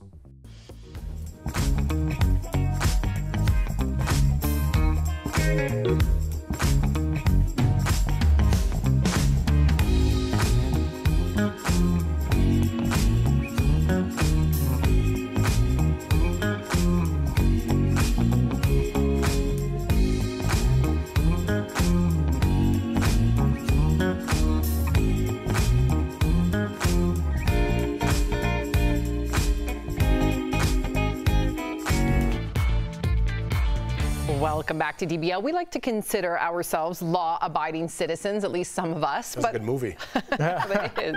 But there are some state laws that are so specific you might actually break them without even knowing. Photographer Olivia Locker illustrated some of the weirdest ones, and here are our faves, okay? First, did you know that in Wisconsin you can't serve apple pie in restaurants without cheese? It's actually illegal. Stop it. Is that good, pie and cheese? No. Weird. In Ohio, calves. Don't even think about taking your clothes off in front of a painting of a man. What? That's illegal too. Wow. What? Is that Eisenhower? Who even thought of this law? That is so weird. That's a real, that seems like somebody was under the effects of something when they wrote that. Yeah, like what problem? Were there too many people taking their clothes off? In front of like a statue or a picture? That's weird. Okay. In California, you better not ride a bicycle in a swimming pool. Okay. How is there stock footage for that? In Delaware, did you know that it's illegal to serve perfume as liquor? Well, yeah, that makes sense. No, people drink perfume, like real alcoholics. Cologne and perfume, rubbing alcohol. I heard alcohol-based, yeah. Like mouthwash and rubbing alcohol. Hand sanitizer too, But I didn't know perfume. Okay. In Utah, walking down the street, carrying a paper bag containing a violin is a big no-no. What? Maybe it's like goes, can I say hobo? Is that bad to say? But maybe it goes back to that traveling on the rails.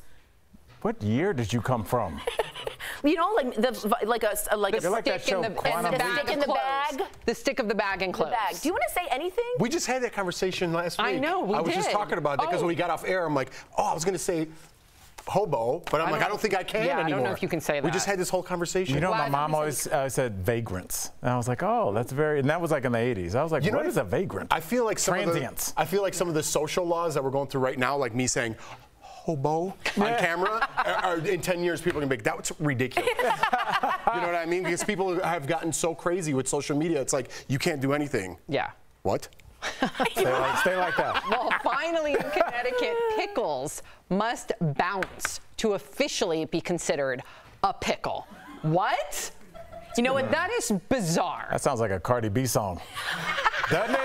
Pickles must bounce. Yeah. Come on. Okay, let's stop. Okay. Which one is the most outrageous according to you guys? I thought that was a good place to end. The pickle bounce? All right, we'll be right back. My last show. That was a good place to end. Promotional consideration is brought to you by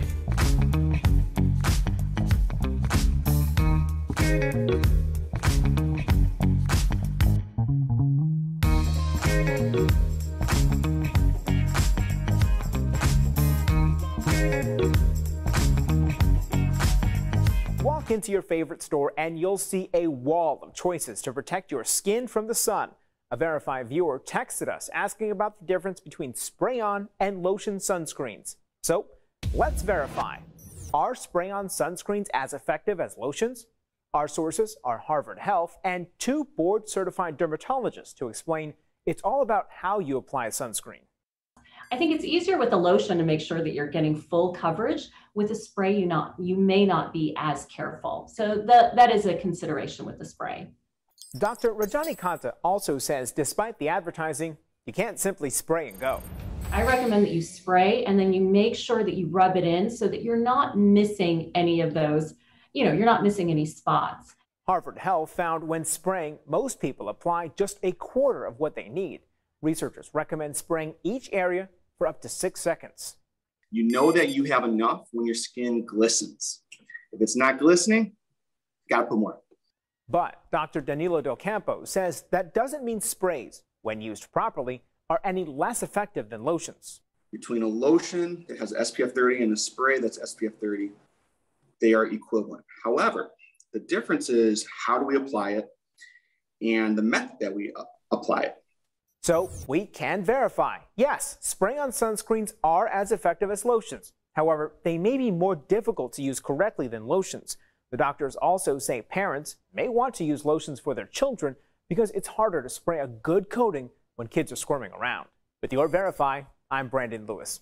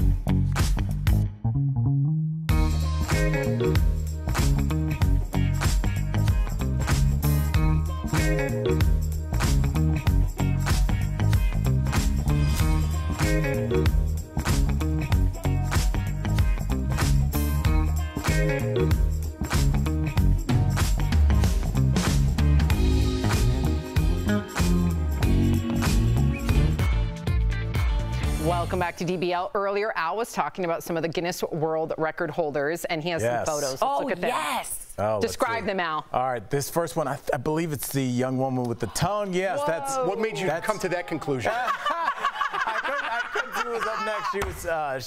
I think she still holds the record. Wow. Let's see the next one. I like that you tried to stick out your tongue just a little. That was as far. I had to give it like some context as to how long her tongue was. That's me with the world's largest pizza. How do they even bake that? They have a specialty oven, like an attachment to the oven, and they have cars that are especially. And then after we did that, we dropped it off at a homeless shelter. Wow. But it was a really cool shoot. It's out in Burbank. Mama and Papa's Pizza out there, something like that. Did you just make that up? No, it's Mom and Papa. Mama Papa. That's something like that. Pizza. I like to eat pizza. It's in Burbank. Yeah. Any other pictures? I don't know if I don't. And that's me with the world's most accurate bow and arrow person with her feet.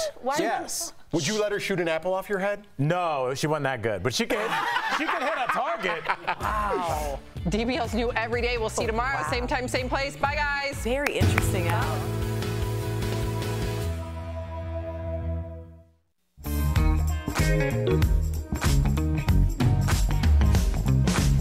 Remember the days when judges would hold up numbers to score Olympic gymnasts? Well, those days are long gone. And Verified viewer Mariana asked us on TikTok, did gymnastics change the way it scores events? So Mariana, let's verify. Our sources are USA Gymnastics, the IOC, and the International Gymnastics Federation, known as the FIG for its official French name. Before 2006, routines were assigned a base score that gymnasts received if they performed all of their elements. Judges could also give bonus points and deductions. But then the FIG created a new code of points to factor both the difficulty and execution into scoring. The method is a bit confusing, so let's explain what changed. First, every routine is assigned a value based on how difficult it is. That's called the D score. Theoretically, it could be any number, but it's usually between 5 and 6. The more challenging the element, the higher the starting score. Then there's the execution, or E score. Everyone starts with a 10, and then the judges deduct for every mistake. Add the D and final E scores, then subtract violations for things like going out of bounds, and you get the final score. So we can verify it's true. Gymnastics changed the way it scores events, and not everyone is happy about it. For example, Simone Biles wanted a higher difficulty score when she debuted the double twisting double back dismount in 2019, but the FIG held firm. With your Verify, I'm Brandon Lewis.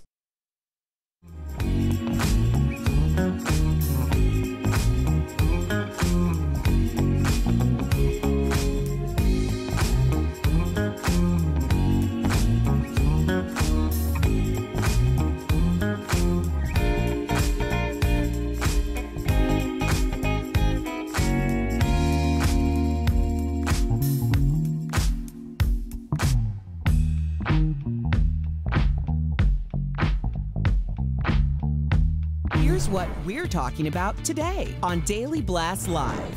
The U.S. hits 100,000 new cases of COVID in just 24 hours, all while huge crowds packed in for Chicago's Lollapalooza. Is this just a recipe for disaster? Simone Biles is back? DBL Nation, what do you think of her returning for one final competition? In today's Strong Women series, the story of an unstoppable athlete who competed in the track and field trials 18 weeks pregnant. You've been doing this for 12 years. It's nothing your body's not used to. And a comedian sheds light on postpartum depression. Oh my gosh, I love my baby. My heart is beating outside of my body. Real, honest, entertaining, live. DBL starts right now. Welcome to DBL. It is Monday, August 2nd. I'm Sam here with Jeff and Al, and we also have our Dr. Coley joining us to help us through some of these new COVID updates. Very important, so we'll get the expert's opinion. I'm sure a lot of you have seen what's happening with our COVID rates. According to the CDC, the U.S. reported more than 100,000 new cases on July 30th, the highest since February, showing that this pandemic is not over. More than 21,000 cases were reported in Florida alone in one day. And the state also broke a record for hospitalizations. But the good news, the CDC says about 99% of fully vaccinated Americans have not had a breakthrough case that put them in the hospital, proving that the vaccines are effective at preventing you from getting seriously ill. Okay, very scary news. But at the same time, there is a little bit of a caveat for the vaccinated. Again, we hear about these breakthrough cases, but we see that at least you're not, for the most part, largely being hospitalized. No, you are very protected from getting into the hospital. And I want to start with the silver lining because I don't want people to start to panic. But I have to say, you guys, I am frustrated and angry that a year into this, we are still talking about cases. We're still talking about masks. We're still talking about shutdowns. Because I had really hoped as soon as the vaccine came, it would be over. Life would be back to normal because they work. They work to prevent infection. They reduce your rate of infection by 3-fold, and they reduce your risk of dying or getting into the hospital by 10-fold. So why have we only got 1 out of 2 Americans vaccinated? Well, I mean, that's the question, but in a perfect world, we would be living in your world, but we're not in a perfect world. So as a doctor, what do you think would be a realistic expectation for the next 6 months to a year, just with the trajectory that we're on now, which seems like really 1 out of every 2 people is going to get it? I think everybody who can get it should get it, knowing that there's some people who won't be able to get it. Because guess what? If we don't do that, the next variant, the vaccines won't work. And then it's a reset for all of us, even the vaccinated people. How do we continue to educate people? Because that's the thing. You know, A federal mandate's not going to happen. I don't believe in a federal mandate. I think that's a slippery slope and it'll backfire. So how do we educate people? Some people just don't want to believe it. I think you have to respect people. You have to try to understand what their wishes are. And I think forcing them, to your point, Sam, with a federal mandate, it's the carrot or the stick, right? You have to show people the information. But that's why I really want to try to understand what people's barriers are. Now, some people say, oh, it's not FDA approved. And that's my barrier. That's the reason I don't want to get it. So normally when we go to the FDA with the new drug, we have data from about 10,000, maybe 20,000 patients. We have data on these vaccines from hundreds and millions of people that they have been given to. So I have no doubt in my mind that if we went to the FDA today, based on what we know about these vaccines, they would get approved with a full approval. They haven't gotten none because of the red tape, and that has me frustrated too. And the vaccine doc, just so everyone's clear, it's not like they just put this together in the last year, right? They're adding on to something that they've had for years, right? That's exactly right. This technology was first developed with Ebola way back. So we've had it for a long time. We've just never felt the pressure to launch it. And so all the acceleration that you saw was not in the science. It was acceleration in getting it out there, the regulatory stuff, the red tape that usually holds up things like the vaccine. I want to talk about some super spreader events, at least, alleged super spreader events. Obviously, we'll have to learn when the data comes out. A lot of people are upset that Lollapalooza happened in Chicago. So as COVID cases are spiking in some areas, the city of Chicago welcomed back Lollapalooza. I'm sure you saw all the pictures all over your feeds. The music festival was canceled last year, but over the weekend, about 100,000 people packed into Grant Park for the 4-day event. Now, people did have to show proof that they were vaccinated or a negative COVID test. As you can see, many were not wearing masks, and if you weren't vaccinated or you could not show proof of so, you were required to wear one. Musician Questlove retweeted this image of a woman wearing a mask surrounded by thousands of unmasked people. He captioned it saying, "This is an album cover." So what do you make of this? Is this a good idea or a bad idea? So I have to give them credit for checking either the vaccination status or trying to get a test. But guess what? In the face of Delta, that's not good enough, because we just found out last week that Delta can spread even in fully vaccinated people.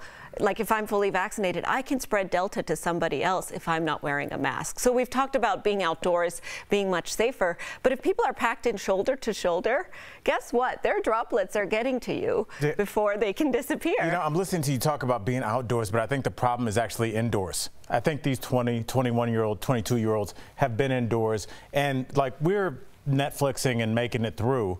Like, this is that time in your life where you're having that summer to remember. That summer you go to Vegas with the boys. The summer you take a road trip. Your homecoming.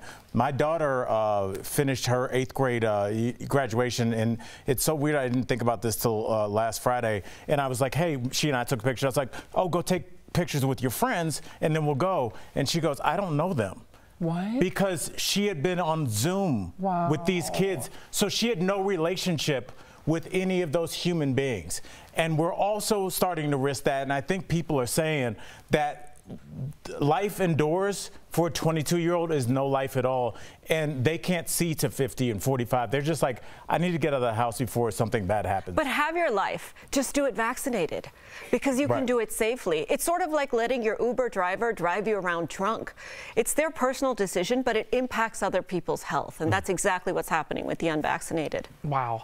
Well, speaking of potential super spreader events and rising COVID numbers, Dr. Fauci doesn't see the country closing down again. Speaking on ABC this week, he said while cases of COVID are surging, he does not expect another lockdown. Take a look.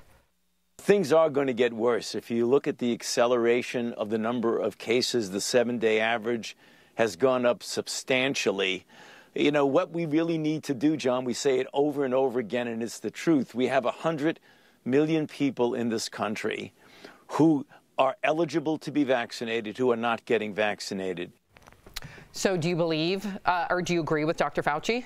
First of all, he's my biggest crush, so how could I disagree with him? But I partially agree with him. Jeff and I are sitting right here. I know. She has a sparkle in her my eye. heart Look, Jeff. flutter.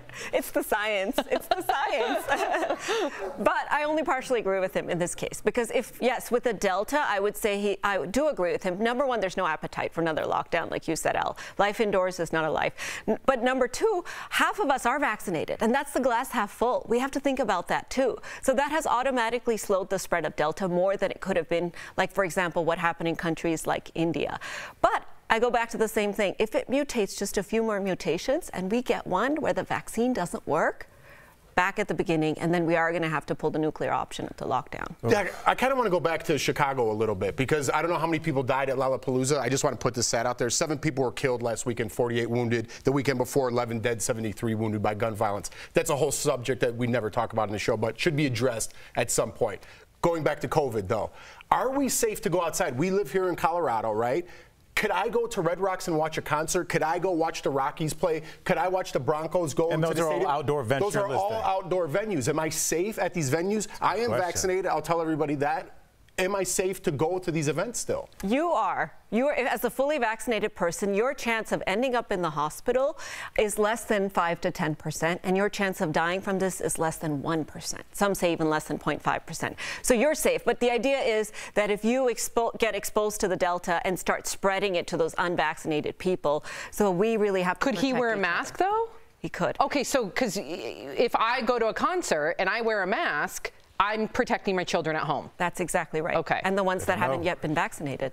All right. So, Dr. Coley, what we love is you always provide a little hope. So, what is your silver lining to all of this? So I have two. Okay. Yes. Good. Yeah. And I need the voice, too. Silver lining, y'all. That's right. Okay. So the first one is that we've been talking a lot about people not getting vaccinated. But in the last 3 weeks, for the first time, we have seen an increase steadily week after week in the rate of vaccinations across the country. Really? Yes. Do you think it's because of this new variant, or they're losing loved ones? I tweeted about it. I think all of And they saw those. like a rise of my Twitter. Sure. At Al Jackson, who knew? That's exactly why. We talked about it in our scientific conference, in fact. Dan, you brought his tweet up like, yeah. Sure. And the second is just want to remind everybody, you get that vaccine, life will come back to normal. Yeah. So let's all do the right thing for each other, you guys. We're all in this together. We're going to get that vaccine. And next year, we'll be having a big party. I really hope so. Do it for Dr. Coley. I really do. Yeah. All right. Thank you, as always, for your insight, Dr. Coley. We appreciate you and your tweets as well. Coming up on DBL, Matt Damon is making headlines, but for the wrong reasons. Why some are saying he should be canceled. And we talk with a comedian who is shedding light on postpartum depression, how she's taking her own personal struggle out on the road to help other women. Plus, Simone Biles is set to return to the Summer Games stage, why she's coming back after already announcing her departure.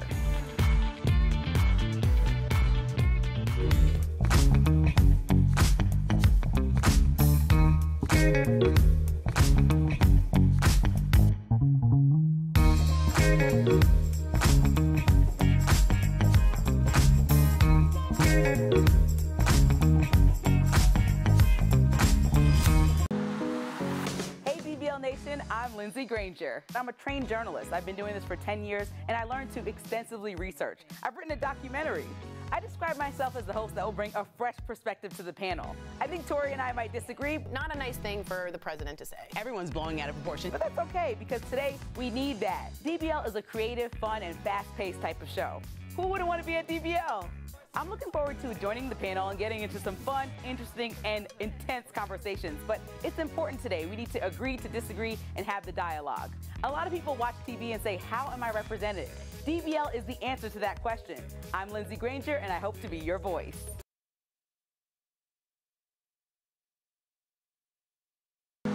What's up, DBL Nation? Al Jackson here. I'm the host that brings a little bit of levity to the panel. Let's be honest, things get a little serious. Sometimes you gotta break that up with a little humor. That's where I come in. Why can't you be an adult and be uncomfortable for a few hours? It's all right.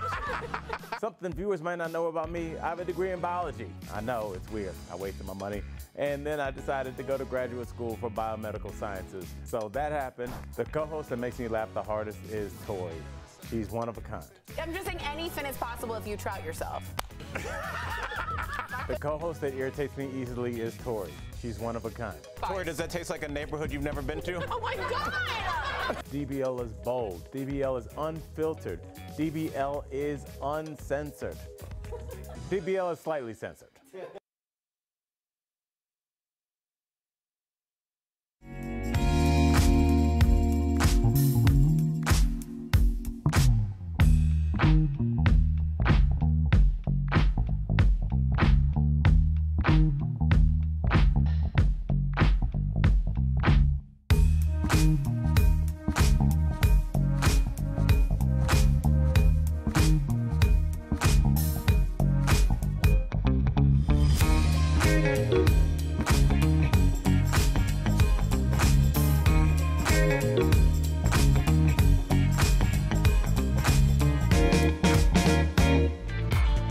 Welcome back to DBL. We have Tori joining us now on the panel, and some good news. She waved, but the camera wasn't on her. It's okay. Some good news for the Team USA gymnastics team. Jade Carey won gold in the floor exercise final. This was a redemption medal after she failed to make the podium during the vault competition, which was supposed to be her best event. Teammate Simone Biles cheered her on from the sidelines, but after bowing out of all of her previous events, she announced that she will compete in the balance beam final tomorrow. I am so excited for her return. Yeah. This could be her redemption story, and I say redemption carefully because I know that she, in my opinion, made the right call given that her mental health was not strong enough. She could have severely injured herself. So hopefully she feels strong enough to win the gold. I'm excited for her. What do you think? I wonder what her teammates feel like, to be quite honest with you, because every time we do a story on Simone Biles or I watch one on television, it's Amy, whatever, won gold. And Simone Biles tweeted this out, and then we have the conversation about Simone Biles. It's like, man, I won gold here. Talk about me a little bit more. Put me on the platform, and we always back it up with Simone Biles did this, whether it was right or wrong. We should focus on the athletes that are winning gold, The problem is that it's the story, right? The Olympics is always about the story, and it's the same in sports. It's not about medals? Not really. It's about the stories, to be honest. It's like Michael Jordan. You can talk about the other players, but we spend a majority of the time talking about the best one. He won championships. And Simone Biles won a ton of championships. What I'm saying to you is I think that one of her teammates dedicated her silver medal to Simone, and it shows a lot that she went right over as a leader and was like, we can do this together. She stayed to give out chalk. She stayed in the audience. She feels her body is ready. She knows up from down. No one knows that better than Simone. She's the story. She's going to get the people's eyeballs. And just, you know, Jeff, that was such an interesting thought because, you know, these Olympians that have worked hard just like everybody else deserve their time in the spotlight. But I do think there's always an Olympics where you first hear somebody's name. There was an Olympics where we first heard about Simone, and then you hear about her in different competitions. You see little snippets. You're like, oh, that's the young lady from the Olympics. And then the next one, or people know their name yes. going into it. I think that's the difference between like being a famous Olympian and an Olympian is if you know them before they win. And that's why we were talking about Ledecky not doing great and then coming through. Is like she had already had her time in this time to shine when she broke the record. So I think your point is well taken. These kids deserve. I call them kids. They deserve. Yeah, they deserve their time to shine. But I think the next Olympics will be the one that you'll be looking for. All right. Good conversation. I was like, yeah. Well, at least you didn't wave off camera like Tori. Shut up. Okay, I thought I was on. What's somebody on Young Reporter Day that's in the 7th grade? You sit right here. No, everybody saw you. Coming up, oh, there she is. Oh, I love you, girl. Coming up on DBL, a comedian makes it her mission to help other women struggling with postpartum depression. She tells us all about her Revolution road trip.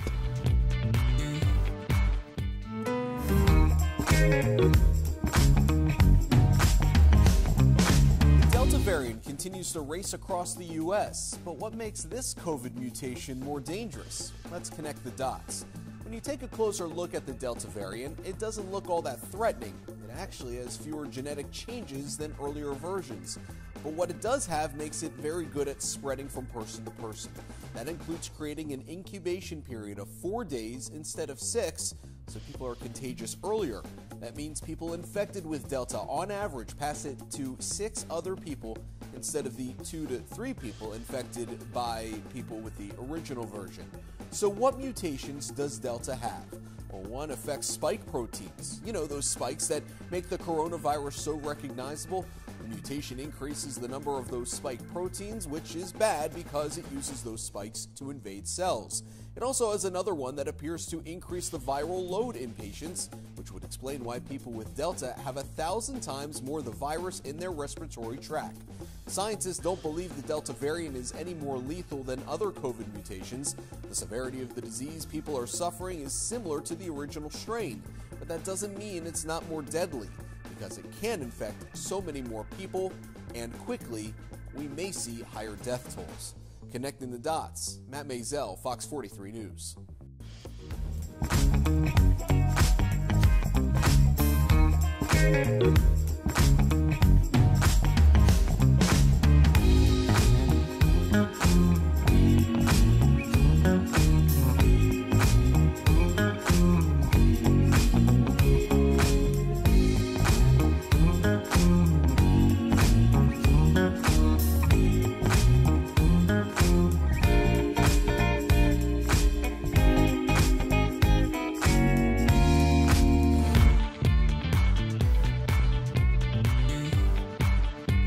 Welcome back to DBL. New moms experiencing depression are not alone. In fact, 1 in 5 women experience postpartum depression, and that includes comedian Angelina Spicer.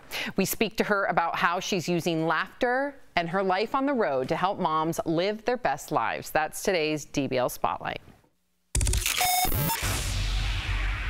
Angelina, welcome to DBL. Now, before we get to how you're helping new moms with postpartum depression, thank you for helping more Americans get vaccinated. Tell us about Spicer's Ride to Wellness. What inspired you to take action to get Black and Latino communities vaccinated?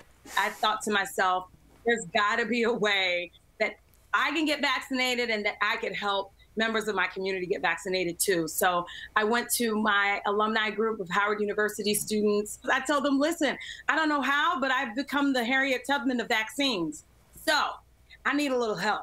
And within an hour, my Bison family came through, and I had enough buses to vaccinate 250 people. Wow. For you. Unbelievable. Well done. So many lives saved, honestly. Now, in addition to being a bright light for many people during the pandemic, you've been able to find humor in your own struggles and becoming a new mom.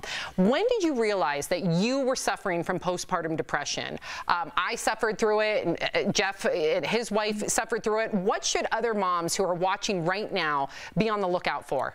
I didn't connect with my baby. I got angry with my husband.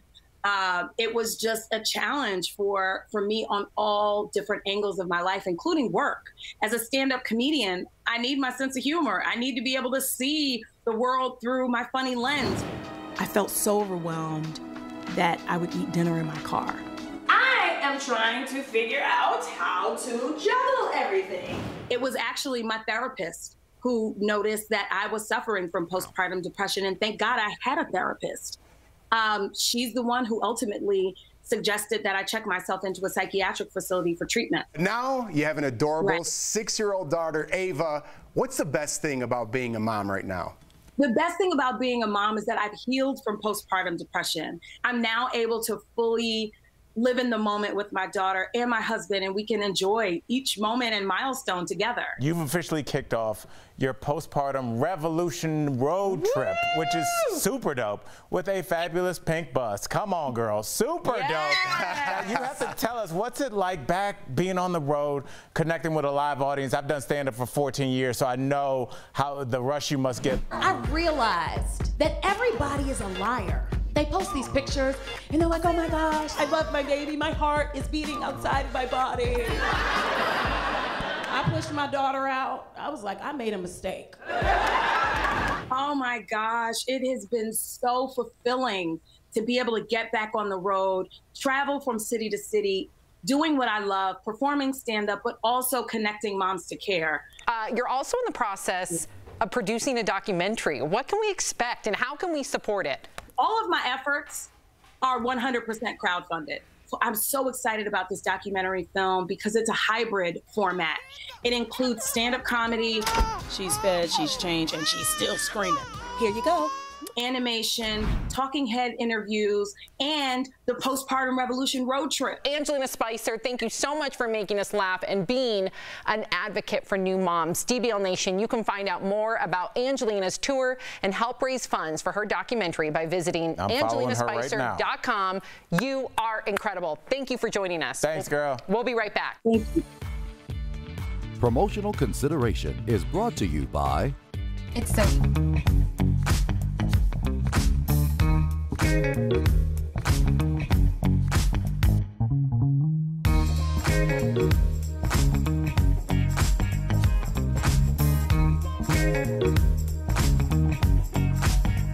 Walk into your favorite store and you'll see a wall of choices to protect your skin from the sun. A Verify viewer texted us asking about the difference between spray-on and lotion sunscreens. So let's verify. Are spray-on sunscreens as effective as lotions? Our sources are Harvard Health and 2 board-certified dermatologists to explain it's all about how you apply sunscreen. I think it's easier with a lotion to make sure that you're getting full coverage. With a spray, you may not be as careful. So that is a consideration with the spray. Dr. Rajani Kanta also says despite the advertising, you can't simply spray and go. I recommend that you spray and then you make sure that you rub it in so that you're not missing any of those, you're not missing any spots. Harvard Health found when spraying, most people apply just a quarter of what they need. Researchers recommend spraying each area for up to 6 seconds. You know that you have enough when your skin glistens. If it's not glistening, you gotta put more. But Dr. Danilo Del Campo says that doesn't mean sprays, when used properly, are any less effective than lotions.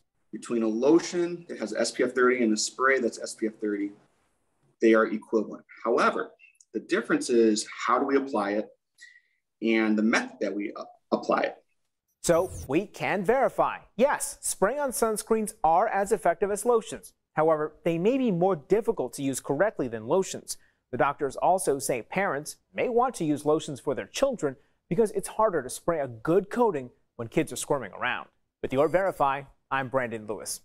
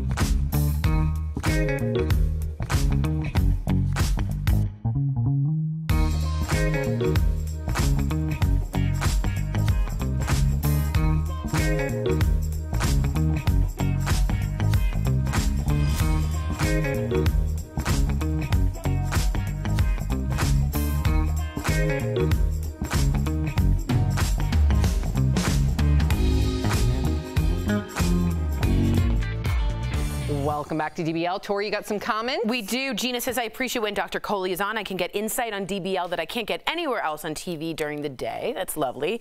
And Mike says, I have tickets to a concert coming up this month. I might not go. For me, it's too risky. That's right where everyone is. Like, I had just gone to a concert at Red Rocks. Again, it's an outdoor thing, but that was a week ago. Had I known or Did heard you wear a mask? No. I know. None of. Now I'm like, oh man, I could have I protected other people, not knowing that.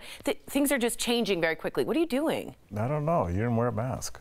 What the heck? I'm vaccinated. I'm just kidding. Oh, I'm sorry. Wow, is this a super serious show all the time? We got to laugh a little bit during COVID. Sorry. Tori, I'm sorry. Of course I love it. I'm going to let Tori sit in it. Yeah. I hate this. I love that. I love that. I hate this. was so awkward. Touch my hand. Okay, if you're leaving us, you can watch the second half of the show online. Watch on YouTube, dailyblastlive.com, or our DBL mobile app. But if you're sticking around, here's what's coming up. Amanda Knox says the people behind the new movie Stillwater are profiting off her real-life story. Does she have a point? Plus, Matt Damon admits to something in an interview that's not going over very well, why a lot of people are questioning his place in Hollywood now.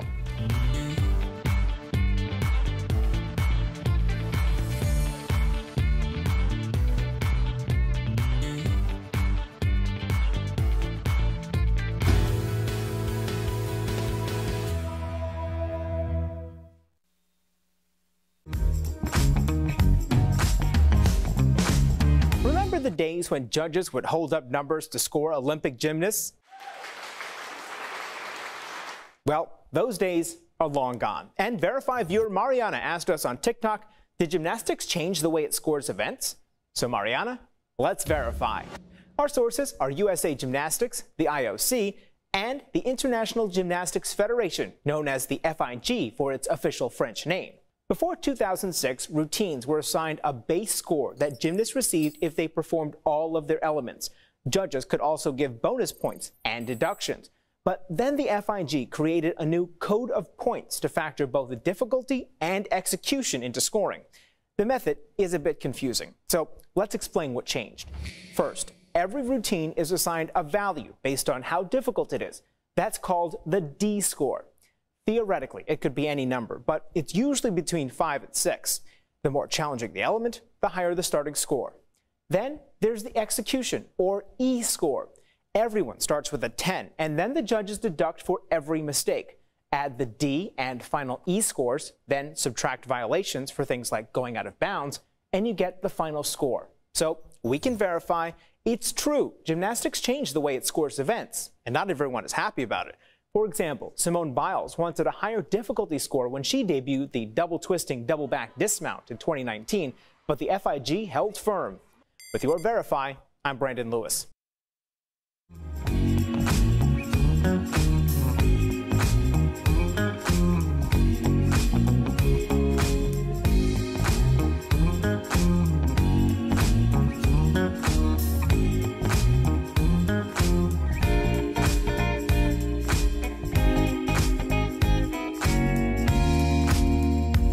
This is Daily Blast Live. We're talking about what you're talking about.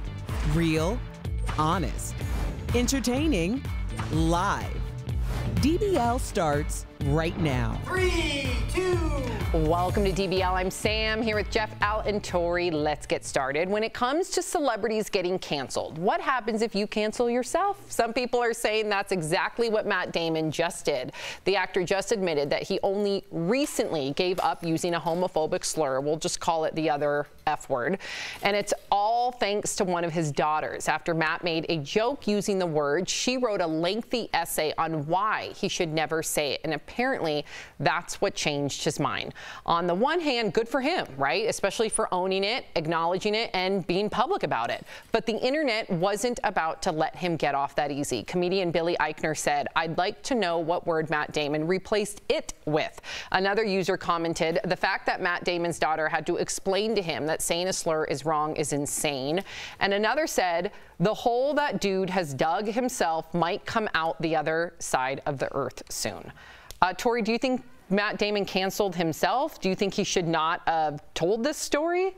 Yeah, I think there's two layers, and real quick, I'll just say what I felt is not only did he not know a couple weeks ago that that word was wrong, he apparently didn't know that by saying this on a promo tour for his movie right now would be a bad idea. So in all his time working in Hollywood, amongst a lot of artists, he married a makeup artist, amongst a lot of people that are out in the gay community, you never realize that that word was a slur and could hurt somebody's feeling. I'm having a really hard time with this. Now, he also is known to Damon-splain, which is a thing he does, and he's stepped in it a few times. This one, not good for the movie. The producers aren't happy, and I don't know how you let this one go in 2021. I don't know. I mean, I know you disagree, and I want to hear. No, I don't disagree like I'm pro the F word. That's ridiculous. What I don't want to do is we sit on this show a lot, and we ask people that are our age, a little bit younger, but mostly older, like, hey, try and look at this a different way. Try and learn a little bit. Learn the proper pronoun for this person. We ask them to do that. And when somebody says, hey, I learned, I'm so proud of myself, I want to say it to the world. Maybe even if you shouldn't, then they've canceled themselves. What kind of example are you giving people to change their paradigm if when they do, it's this? I agree with you, but maybe change and not tell the world that you didn't know until then that the F word is a horrific insult. How many people look up to Matt Damon and now might do something different because somebody that they've grown up idolizing has changed his thought pattern? I'm happy for him. I'm glad that he learned. I think it's ridiculous that an adult in 2021 living in Hollywood, a very liberal, very out, open space with a lot of artists, didn't know that that word would hurt someone in that sexual orientation. That, I don't believe him. I don't. And you can say, a lot of people have written me and said, hey, he's from Boston. This is the way they talked. It was acceptable back then. And I hear that, but it's not back then. It's now, and he's done enough worldwide to know you don't use that word. But isn't it better late than never? I'm with Al on this one. Listen, of course, that's a word that nobody should be using in 2021. A handful of years ago, I would still say that, but a lot of people still were learning, right? Right. I think you're never too old to learn. I actually applaud him for saying, listen, I'm changing. I'm glad my daughter checked me instead of him like maybe refusing to listen to his daughter or having too much pride to talk about it openly. So maybe somebody sitting back who has a lot of pride or who looks up to Matt Damon, to Al's point, or who just wants to be a better person, it won't be too late for them. However, what if you're a little gay man or gay woman? Jeff, you need to be the tiebreaker here. Like, what do you think? Here's what I'm thinking, and this is an eye roll moment for everybody out there. Whatever I say is wrong. From a white male that's straight, whatever I say is going to be wrong, okay? So if I take Matt Damon's side and say, hey, you're a product of your environment, we all make mistakes, I'm glad he did come to his senses at some point. I'm not perfect, so if I say I'm not perfect either, then it's like I knew you were that guy I thought you were, and then everyone wants to point the finger nowadays. So I can't really have an opinion on this that's going to be substantial without people coming back at me. I disagree with you. Who cares about the 5% that disagrees with you or slams you? It's not 5%. It's everybody that I don't need to hear you explain to me. Everyone, when they see a white male, and again, I'm not playing my little violin here. I'm just explaining to everybody how I feel. Whenever people see a white male or think their opinion is that you love Donald Trump and you wear American bathing suits on the 4th of July, I don't do either of those things. I don't like either of that. But if I give my opinion on what society thinks, people will say, shut up, we don't want to hear what you think. You're a straight, privileged white male, and it doesn't really matter what you're There's a lot of people that do care what you think. Screw those people. What do you No, totally, yeah. But I'm just explaining to you where we're at in society. I get it. So people want to attack Matt Damon, even though he's trying to be a better person, and you're right, he shouldn't have said those things, but how, to their point, do you become a better person if society will not let you? All I'm saying is you should have known in the zeitgeist that word, knowing it coming so late, might not have been good for promotional, and it also, which we have forgotten to say, might have hurt a lot of gay people out there, which we have not mentioned once. Agree with that. Back in the day, to say again, like, oh, I didn't know it was a big thing, and we're all like, yeah, well, at least you knew.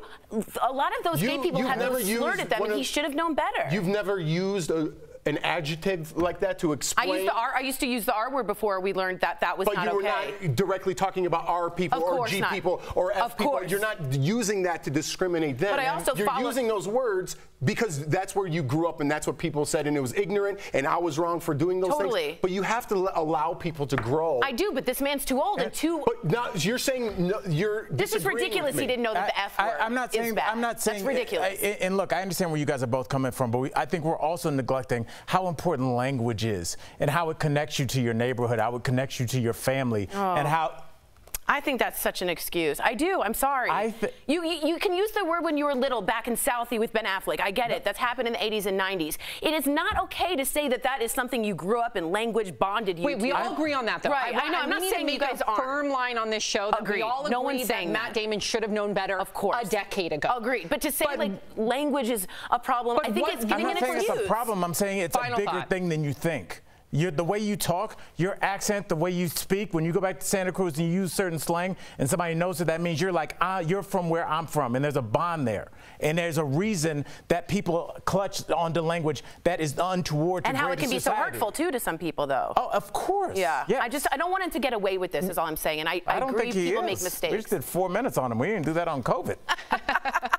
It was a good conversation. Speaking of Matt Damon, we're not done talking about him yet, okay? Oh, Al? yes. What did Matt Damon do to our producers? There's another woman calling him out, and instead of his daughter, this time it is Amanda Knox. She's speaking out about his new movie, Stillwater. You may remember her as the young American woman who was exonerated for allegedly killing her roommate in Italy. Now she's accusing Stillwater director Tom McCarthy, as well as Matt Damon, of profiting off her experiences without even consulting her. The film tells the story of a dad who travels abroad to defend his daughter after she was wrongfully charged with murder. It's even been said that the Amanda Knox saga, in quotes, directly influenced the film, but Amanda is not happy about it and says she does not give her consent. She does not need to give her consent. What do you mean? This was a public happening. The Titanic was a movie. It happened. No, Molly Brown can't say, you stole my likeness. It happened. It's but public. Shouldn't you at least, like, consult with the people? No, it's not directly about Amanda Knox. It doesn't say Miss Knox. This is about a kidnapping abroad. Amanda, I love you. I think you're innocent. I really do. But you don't have a case in this. You don't have a leg to stand on in this one. So let's take the legal side out of it. What do you think, like, in the court of public opinion? Should they have consulted with her? When you said take the legal, that's like just a backyard fight. I was like, okay. You know, it probably is, but it's a story as old as time. I remember for some reason this came flooding back to me because my sister used to watch Lifetime, and there was a movie called Not Without My Daughter. Oh, I'm sure I've and it was, I don't know why I never saw it, but like some mom went over to the Middle East, her daughter got kidnapped by I think I have seen that. And so it's like the same story. It's like Taken with Liam Neeson. He went over there because they stole. Or Breakdown Palace to a degree. Yeah, Breakdown Palace. Breakdown was the part 2. That was the great dancers in the Bronx. Yes, that's about a YMCA. I'm against things like this. You know, I understand it's a pretty general type of thing that happened, but if you're using their likeness or you call her Miranda Cox in the movie, it's like you got to give her some money. I agree with Jeff. I don't like that people profit. They just wrote a Donald Trump book about his distant cousin wrote it. The Tiger Woods documentary, he was not a part of. Britney Spears was not a part of that. I don't like when people are profiting. The momager. Kris Jenner. Someone just wrote a book on her. She spent her whole life getting to where she's at, and now someone else who has done nothing is going to profit off of her likeness. That's the price you pay for being in public. I know. I hear you legally, but I don't like, I guess, the ethics of it. I think it's wrong. The court of public opinion. I think the judge should be able to do that. No one would be like, I didn't go to law school. What'd that mean? Is that bad? Okay, so Samantha Ramsdell can fit. We're switching gears here, okay? Let's talk about this viral video. Samantha Ramsdell can fit an entire McDonald's large fry in her mouth, and that's just the beginning. She is now a Guinness World Record holder. There she is. Look at that. Okay? Now, after breaking the record for having the largest mouth gape of a female. That's how it was written in the prompter. Her mouth measures about 2.5 inches wide. And the 31-year-old says she used to get bullied. But who's laughing now? Because Samantha has nearly 2 million followers on TikTok. But guess who else is in the Guinness Book of World Records, you guys? Who? Our very own Al Jackson. Yes. Now, Al used to host the show. There he is. He's actually pictured in the book. That's awesome. You're so blurry. You know what's weird is I feel like that just sums up my whole life. Like I'm in the Guinness Book of World Records, but I didn't do break anything. any record. I've just been wandering around my life like, but I mean, I've seen, I have a picture with the woman with the world's longest tongue. Whoa. How long was it? Basically almost down to her collarbone. Good Lord. It was a lot, but I mean, I saw a lot of records, and I will just say this. I started that show, we did 100 episodes, and at first I was like, oh, it's kind of goofy show, but then when you see how hard people work, they really do, and how happy they are when they break the record, like you start really cheering for them. So it's a world record. It's really hard. I met the woman with the eyeballs that come. I remember that. Wait, really quickly, what do you think of her? I mean, good for her. I mean, she's profiting off it, and unlike kind of the other ones, she's hitting that TikTok stride. Yeah, yeah. So she is going to have her own, Yeah. Good for her. Yeah, just shut your DMs off. That's all I'm saying. Don't check those. There had to be one in there. Yeah. There had to be one. Coming up on DBL. A woman's determination to compete in the track and field trials pregnant. How she inspired people around the world with her story coming up next. Closed cap.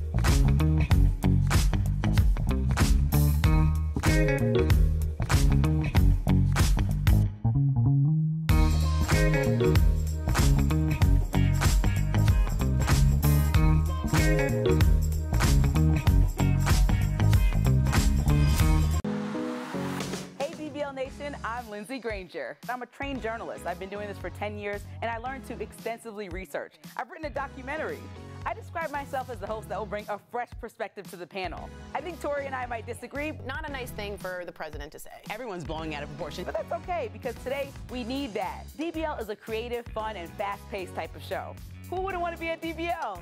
I'm looking forward to joining the panel and getting into some fun, interesting, and intense conversations. But it's important today. We need to agree to disagree and have the dialogue. A lot of people watch TV and say, how am I represented? DBL is the answer to that question. I'm Lindsay Granger, and I hope to be your voice.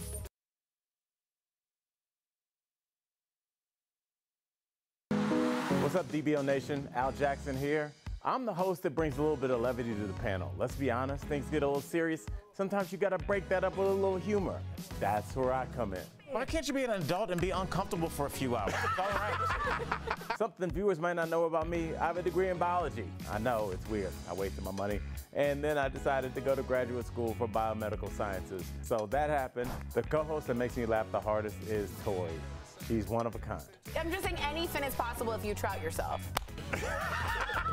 The co-host that irritates me easily is Tori. She's one of a kind. Tori, does that taste like a neighborhood you've never been to? Oh my God! DBL is bold. DBL is unfiltered. DBL is uncensored. DBL is slightly censored.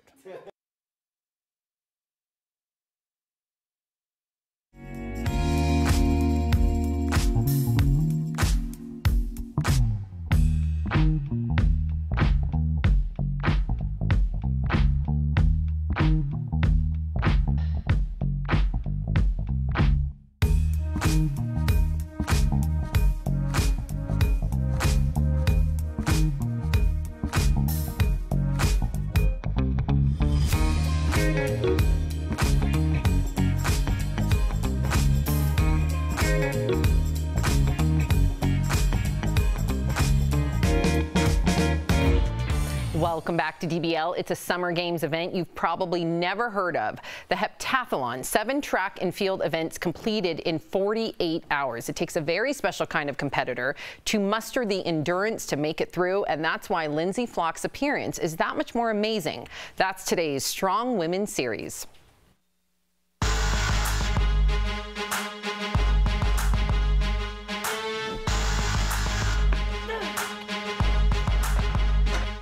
Years of training for this one moment. Literal blood, sweat, and tears with one purpose, a pass to the Summer Games. I actually gave up my job and literally was like, I am going to focus on it. I am going to give everything I have in this 2020 Olympic trials. I'm going to have no regrets. But COVID postpones the 2020 Games, ripping her shot from her grasp. We were out at the track when we actually found out the Olympic trials were officially postponed. She begins to train for the 2021 bid. My husband and I had actually planned our wedding for after the Olympic trials and the Olympics. Everything was going to be after my retirement. And so we kind of were just decided, I'm going to continue to train, but if things happen, they happen. And there's a reason for it. But then, unexpected news. I found out after a track meet, I started getting really sick. Lindsay is pregnant. Knowing how the heptathlon pushes her body to the extreme, she questions her upcoming appearance at the 2021 trials. Even Lindsay's husband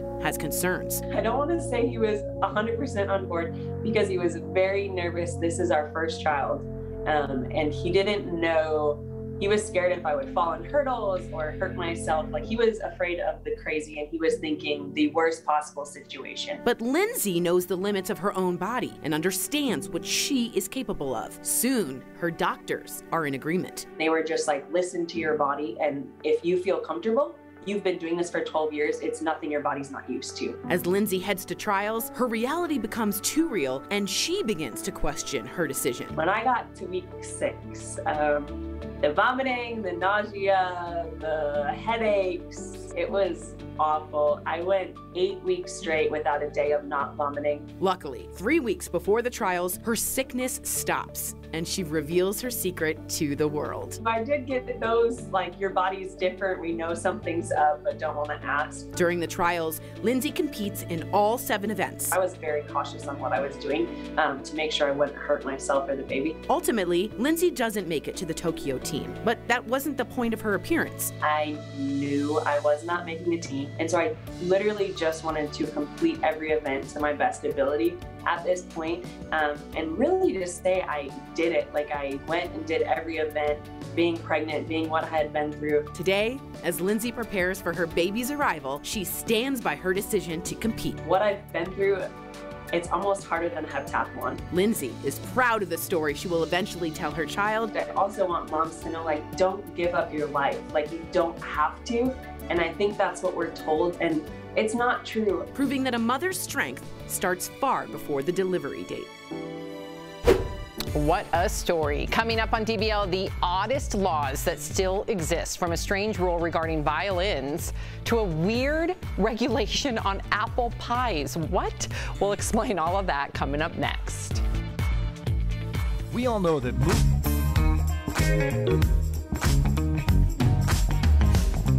The Delta variant continues to race across the U.S., but what makes this COVID mutation more dangerous? Let's connect the dots.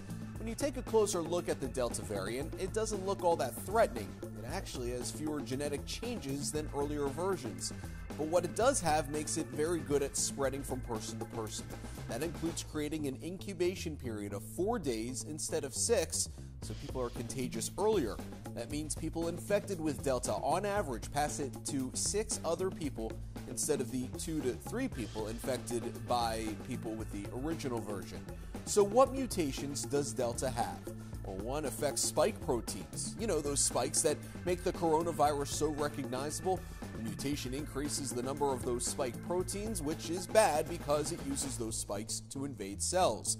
It also has another one that appears to increase the viral load in patients, which would explain why people with Delta have 1,000 times more of the virus in their respiratory tract. Scientists don't believe the Delta variant is any more lethal than other COVID mutations. The severity of the disease people are suffering is similar to the original strain, but that doesn't mean it's not more deadly, because it can infect so many more people, and quickly, we may see higher death tolls. Connecting the dots, Matt Maisel, Fox 43 News.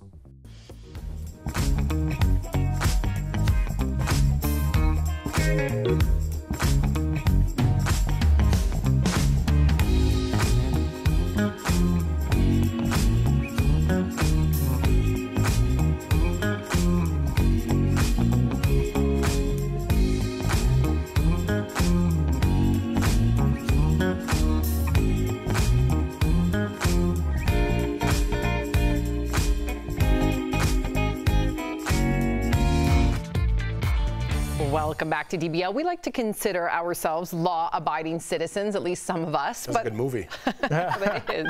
But there are some state laws that are so specific you might actually break them without even knowing. Photographer Olivia Locker illustrated some of the weirdest ones, and here are our faves, okay? First, did you know that in Wisconsin you can't serve apple pie in restaurants without cheese? It's actually illegal. Stop it. Is that good, pie and cheese? No. Weird. In Ohio, Calves. Don't even think about taking your clothes off in front of a painting of a man. What? That's illegal too.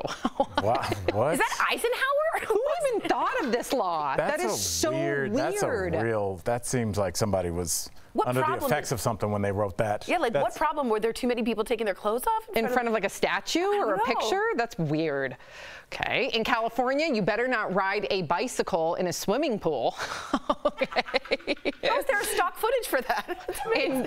In Delaware, did you know that it's illegal to serve perfume as liquor? Well, yeah, that makes sense. No, people drink perfume, like real alcoholics. Cologne and perfume, rubbing alcohol. I heard alcohol-based, yeah. Like mouthwash and rubbing alcohol. Hand sanitizer too, I've heard. But I didn't know perfume. Okay. In Utah, walking down the street, carrying a paper bag containing a violin is a big no-no. What? Maybe it's like goes, can I say hobo? Is that bad to say? But maybe it goes back to that traveling on the rails. What year did you come from? You know, like the stick in the bag. The stick of the bag and clothes. Do you want to say anything? We just had that conversation last week. I know, we did. I was just talking about that because when we got off air, I'm like, oh, I was going to say hobo, but I'm like, I don't think I can anymore. I don't know if you can say that. We just had this whole conversation. You know, my mom always said vagrants. And I was like, oh, that's very, and that was like in the 80s. I was like, what is a vagrant? I feel like transients. I feel like some of the social laws that we're going through right now, like me saying, hobo on camera, in 10 years people are going to be like, that's ridiculous. You know what I mean? Because people have gotten so crazy with social media. It's like, you can't do anything. Yeah. What? Stay like that. Well, finally in Connecticut, pickles must bounce to officially be considered a pickle. What? You know what? That is bizarre. That sounds like a Cardi B song. Doesn't it? Pickles must bounce. Yeah. Bounce, come on. Okay, let's stop. Okay. Which one is the most outrageous according to you guys? I thought that was a good place to end. The pickle bounce? All right, we'll be right back. My last show. I know, that was a good place to end. Promotional consideration is brought to you by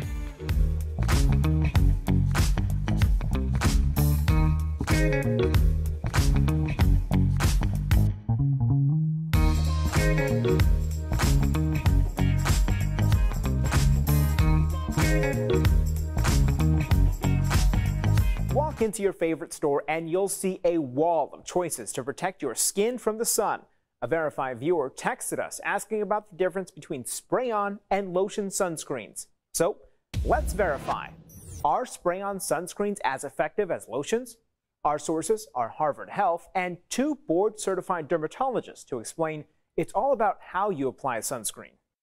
I think it's easier with a lotion to make sure that you're getting full coverage. With a spray, you may not be as careful. So that is a consideration with the spray. Dr. Rajani Kanta also says despite the advertising, you can't simply spray and go. I recommend that you spray and then you make sure that you rub it in so that you're not missing any of those, you're not missing any spots.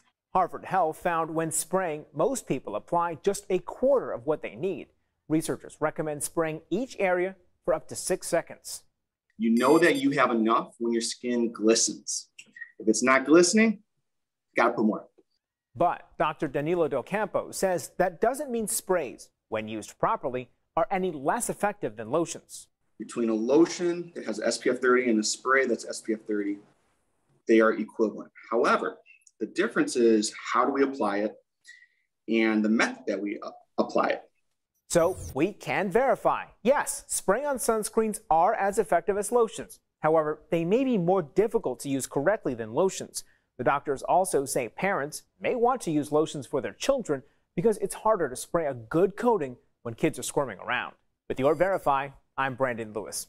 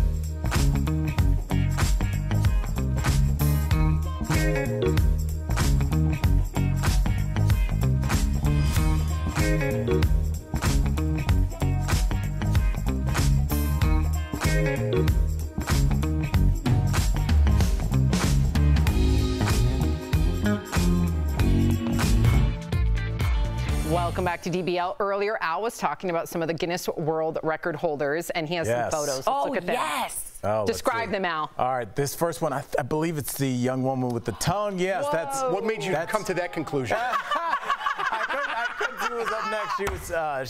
I think she still holds the record. Wow. Let's see the next one. I like that you tried to stick out your tongue just a little. That was as far. I had to give it like some context as to how long her tongue was.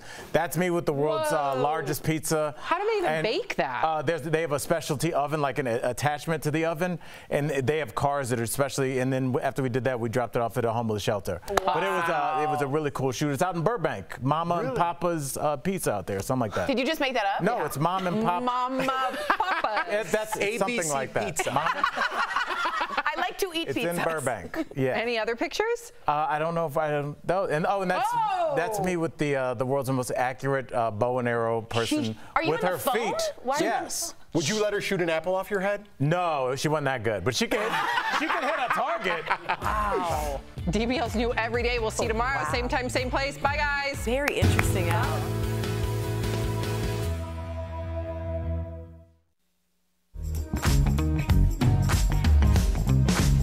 Remember the days when judges would hold up numbers to score Olympic gymnasts? Well, those days are long gone. And Verify viewer Mariana asked us on TikTok, did gymnastics change the way it scores events? So Mariana, let's verify. Our sources are USA Gymnastics, the IOC, and the International Gymnastics Federation, known as the FIG for its official French name. Before 2006, routines were assigned a base score that gymnasts received if they performed all of their elements. Judges could also give bonus points and deductions. But then the FIG created a new code of points to factor both the difficulty and execution into scoring.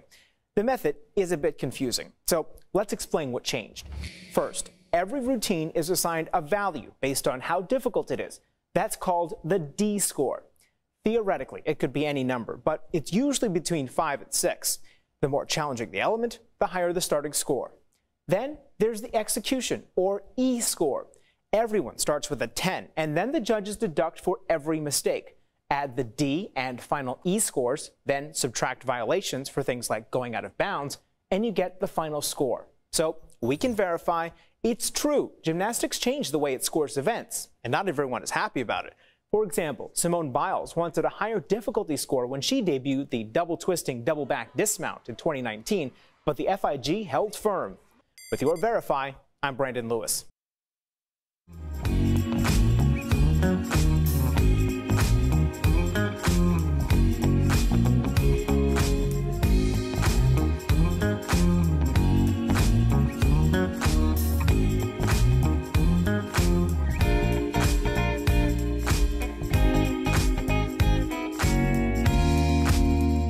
What we're talking about today on Daily Blast Live. The U.S. hits 100,000 new cases of COVID in just 24 hours, all while huge crowds packed in for Chicago's Lollapalooza. Is this just a recipe for disaster? Simone Biles is back? DBL Nation, what do you think of her returning for one final competition? In today's Strong Women series, the story of an unstoppable athlete who competed in the track and field trials 18 weeks pregnant. You've been doing this for 12 years. It's nothing your body's not used to. And a comedian sheds light on postpartum depression. Oh my gosh, I love my baby. My heart is beating outside of my body. Real, honest, entertaining, live. DBL starts right now. 3, 2, Welcome to DBL. It is Monday, August 2nd. I'm Sam here with Jeff and Al, and we also have our Dr. Coley joining us to help us through some of these new COVID updates. Very important, so we'll get the expert's opinion. I'm sure a lot of you have seen what's happening with our COVID rates. According to the CDC, the U.S. reported more than 100,000 new cases on July 30th, the highest since February, showing that this pandemic is not over. More than 21,000 cases were reported in Florida alone in one day. And the state also broke a record for hospitalizations.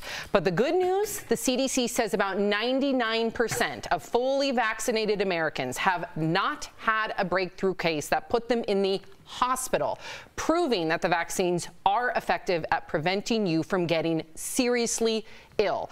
Okay, very scary news.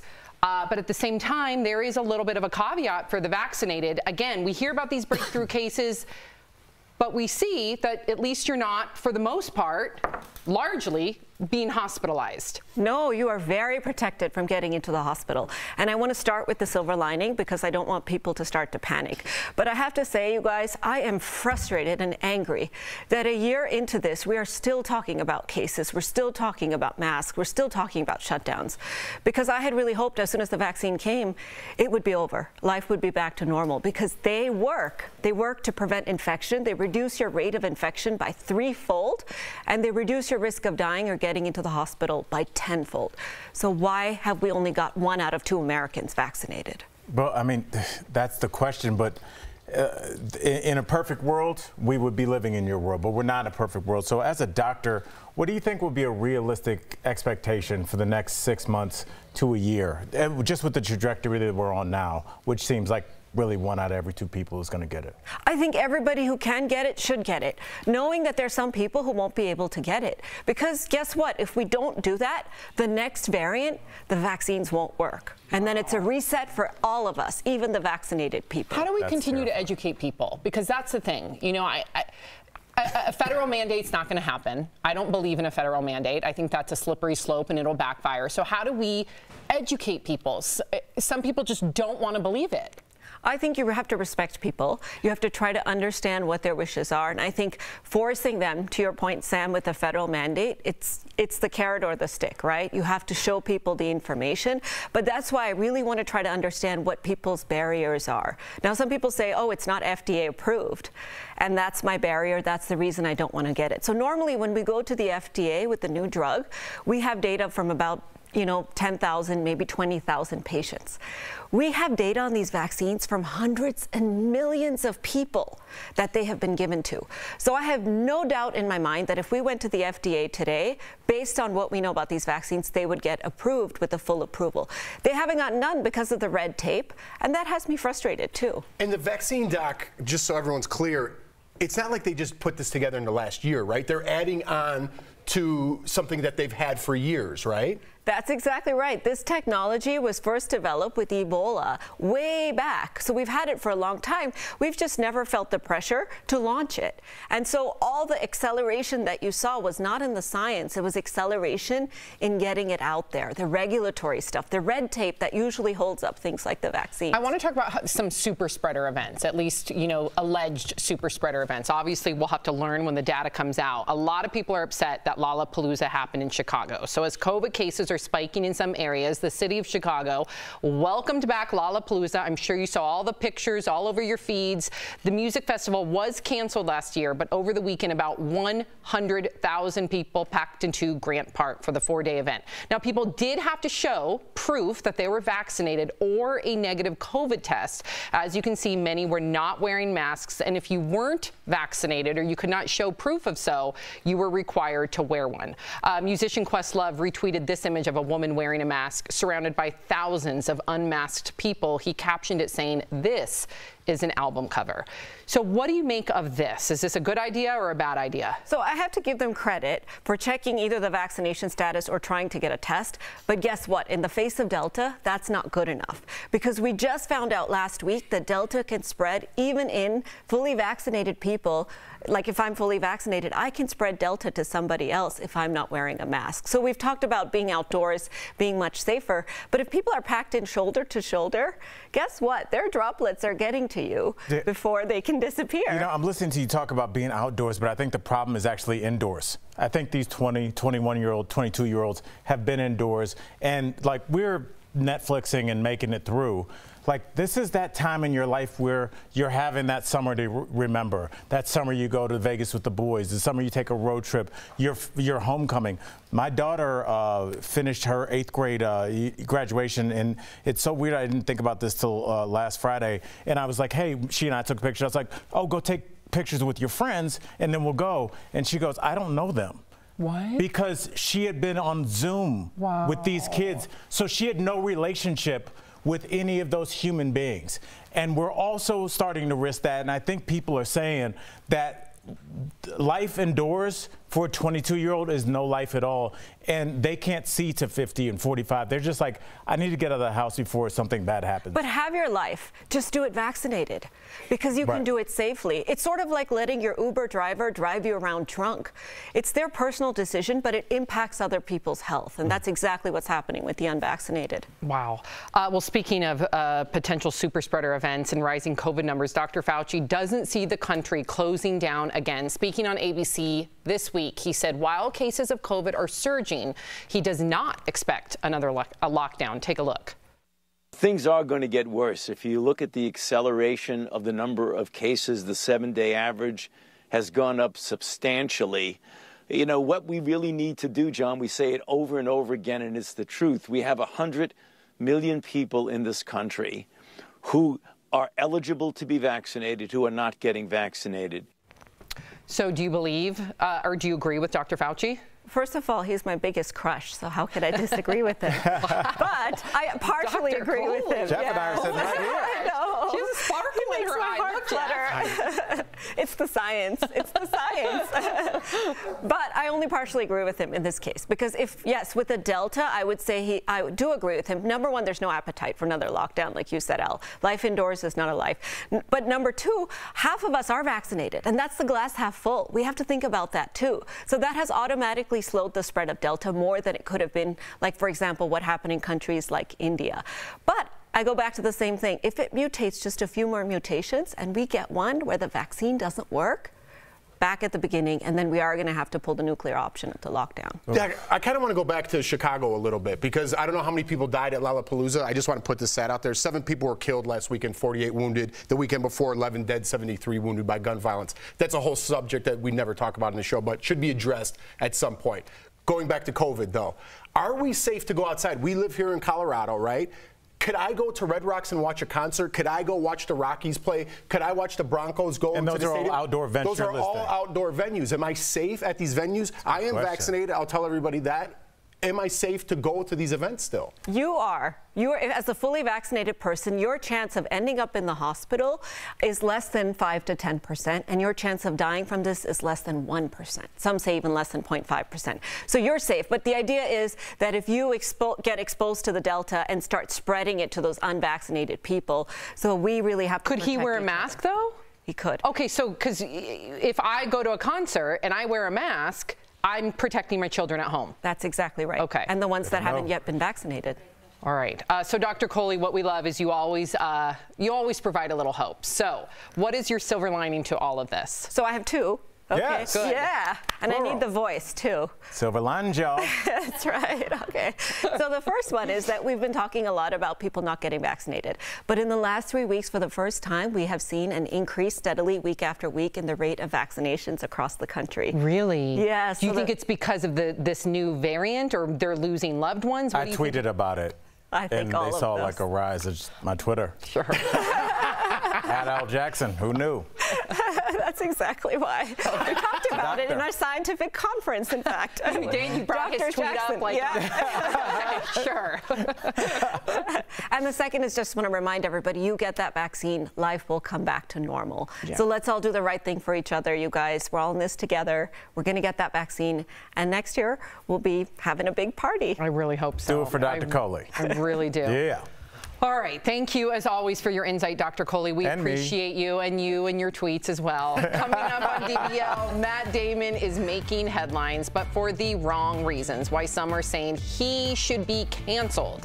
And we talk with a comedian who is shedding light on postpartum depression, how she's taking her own personal struggle out on the road to help other women.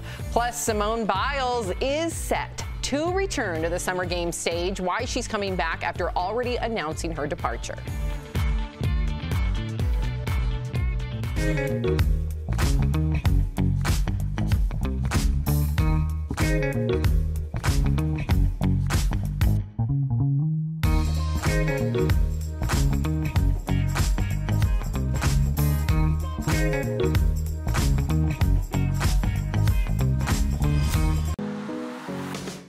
Nation, I'm Lindsay Granger. I'm a trained journalist. I've been doing this for 10 years, and I learned to extensively research. I've written a documentary.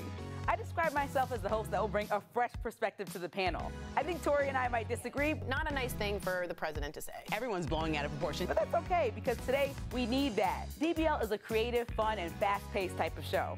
Who wouldn't want to be at DBL?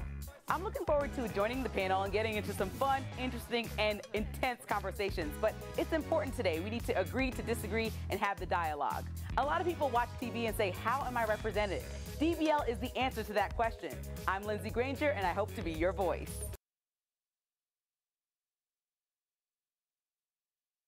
What's up, DBL Nation? Al Jackson here.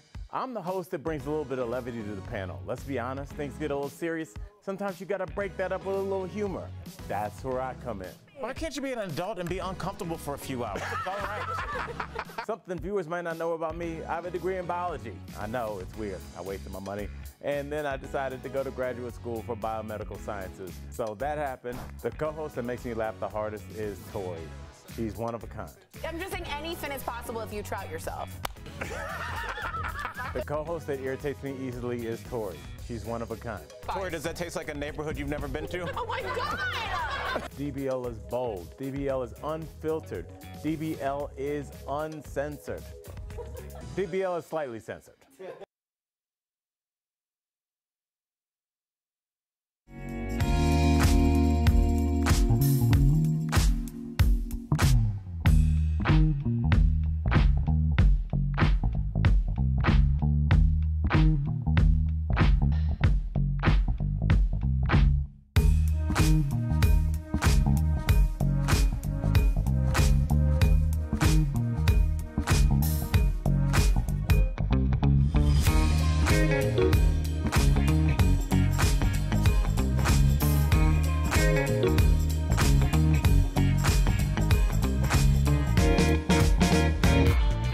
Welcome back to DBL. We have Tori joining us now on the panel, and some good news. She waved, but the camera wasn't on her. It's okay. Some good news for the Team USA gymnastics team. Jade Carey won gold in the floor exercise final. This was a redemption medal after she failed to make the podium during the vault competition, which was supposed to be her best event.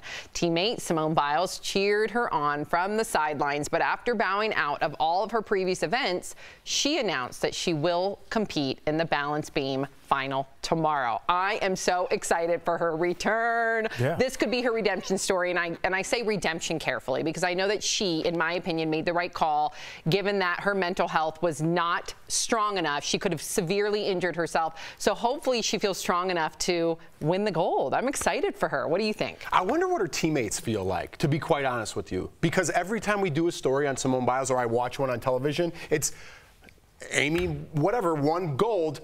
And Simone Biles tweeted this out, and then we have the conversation about Simone Biles. It's like, man, I won gold here. Talk about me a little bit more. Put me on the platform, and we always back it up with Simone Biles did this, whether it was right or wrong. We should focus on the athletes that are winning gold, The problem is that it's the story, right? The Olympics is always about the story, and it's the same in sports. It's not about medals? Not really. It's about the stories, to be honest. It's like Michael Jordan. You can talk about the other players, but we spend a majority of the time talking about the best one. He won championships. And Simone Biles won a ton of championships. What I'm saying to you is I think that one of her teammates dedicated her silver medal to Simone, and it shows a lot that she went right over as a leader and was like, we can do this together. She stayed to give out chalk. She stayed in the audience. She feels her body is ready. She knows up from down. No one knows that better than Simone. She's the story. She's going to get the people's eyeballs. And just, you know, Jeff, that was such an interesting thought, because, you know, these Olympians that have worked hard just like everybody else deserve their time in the spotlight. But I do think there's always an Olympics where you first hear somebody's name. There was an Olympics where we first heard about Simone, and then you hear about her in different competitions. You see little snippets. You're like, oh, that's a young lady from the Olympics. And then the next one, or people know their name yes. going into it. I think that's the difference between like being a famous Olympian and an Olympian, is if you know them before they win.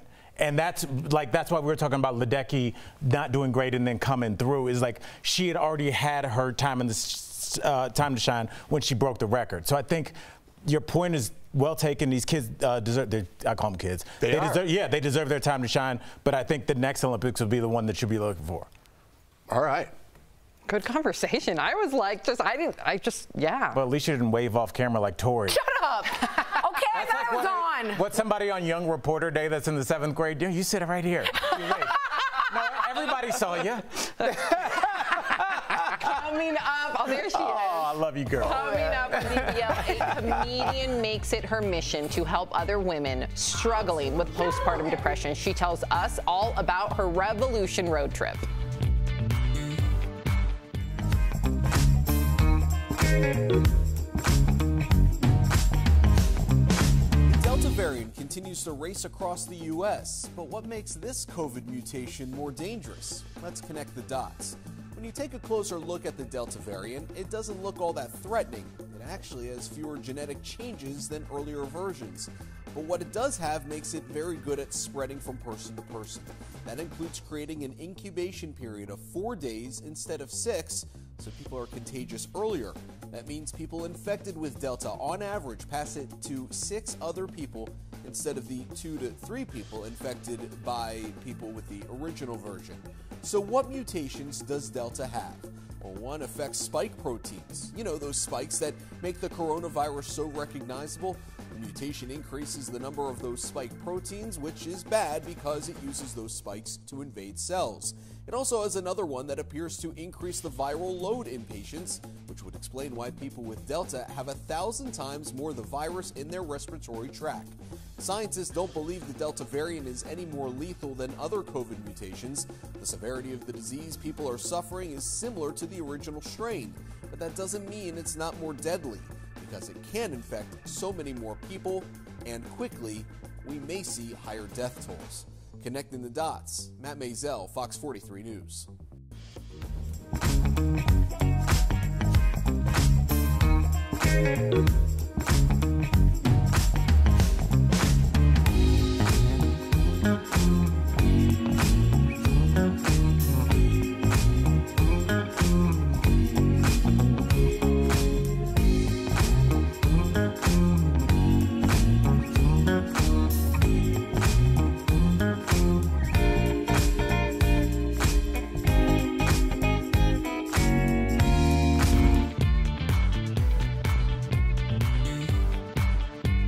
Welcome back to DBL. New moms experiencing depression are not alone. In fact, 1 in 5 women experience postpartum depression, and that includes comedian Angelina Spicer.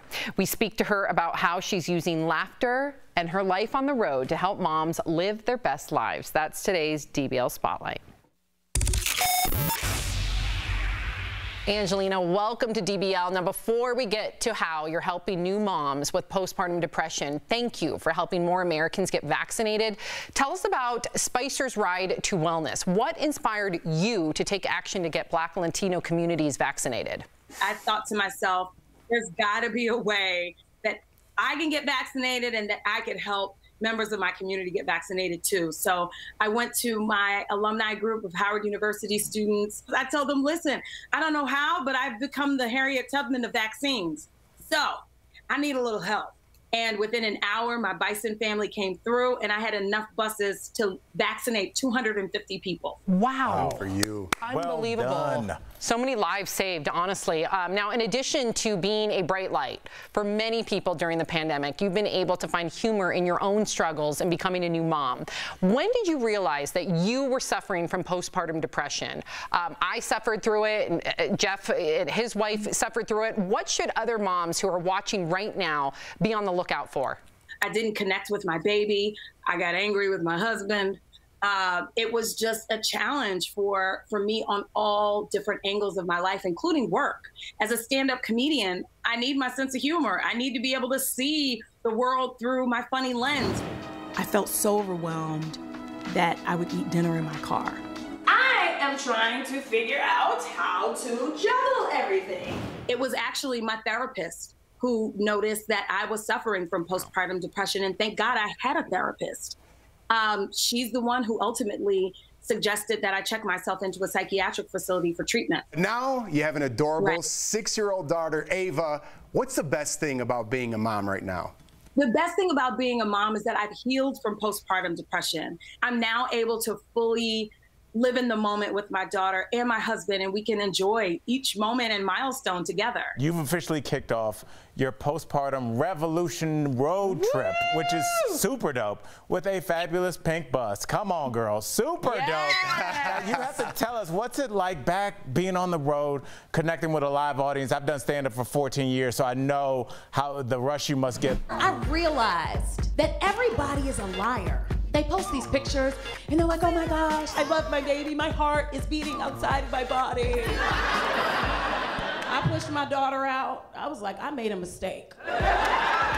Oh my gosh, it has been so fulfilling to be able to get back on the road, travel from city to city, doing what I love, performing stand-up, but also connecting moms to care.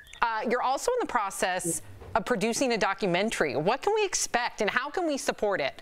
All of my efforts are 100% crowdfunded. So I'm so excited about this documentary film because it's a hybrid format. It includes stand-up comedy. She's fed, she's changed, and she's still screaming. Here you go. Animation, talking head interviews, and the postpartum revolution road trip. Angelina Spicer, thank you so much for making us laugh and being an advocate for new moms. DBL Nation, you can find out more about Angelina's tour and help raise funds for her documentary by visiting angelinaspicer.com. You are incredible. Thank you for joining us. Thanks, girl. We'll be right back. Thank you. Promotional consideration is brought to you by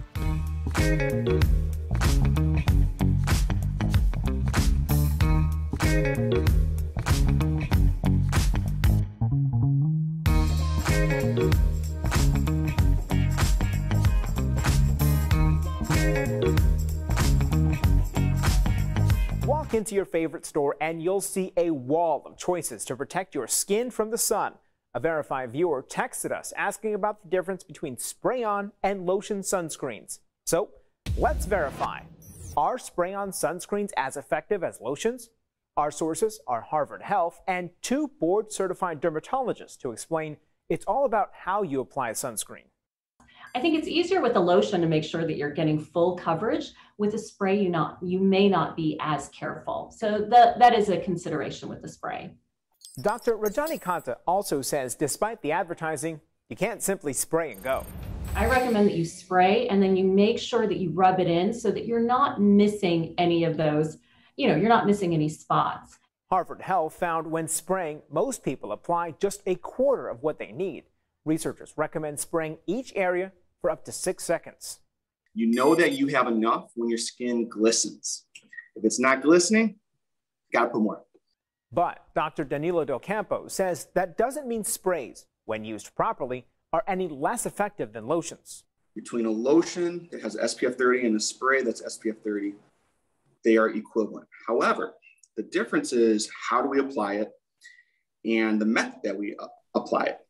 So we can verify, yes, spray-on sunscreens are as effective as lotions. However, they may be more difficult to use correctly than lotions. The doctors also say parents may want to use lotions for their children because it's harder to spray a good coating when kids are squirming around. With your Verify, I'm Brandon Lewis.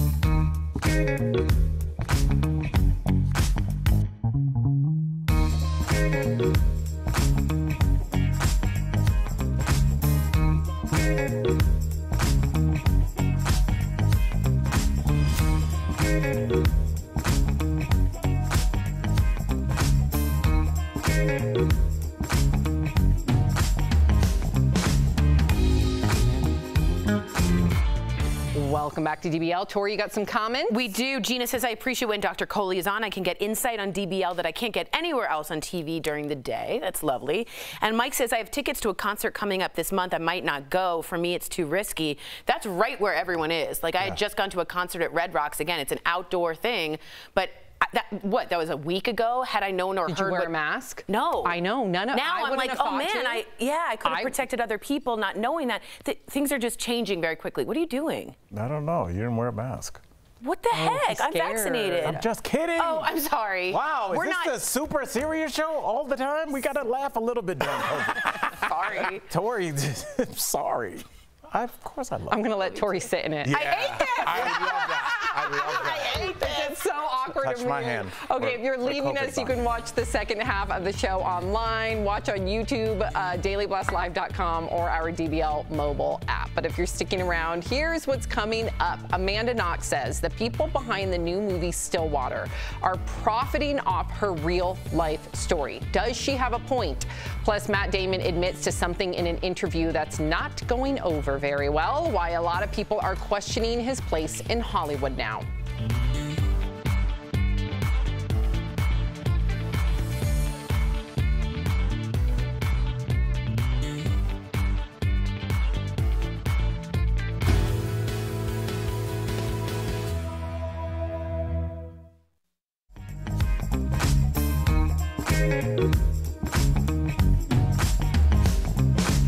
Remember the days when judges would hold up numbers to score Olympic gymnasts?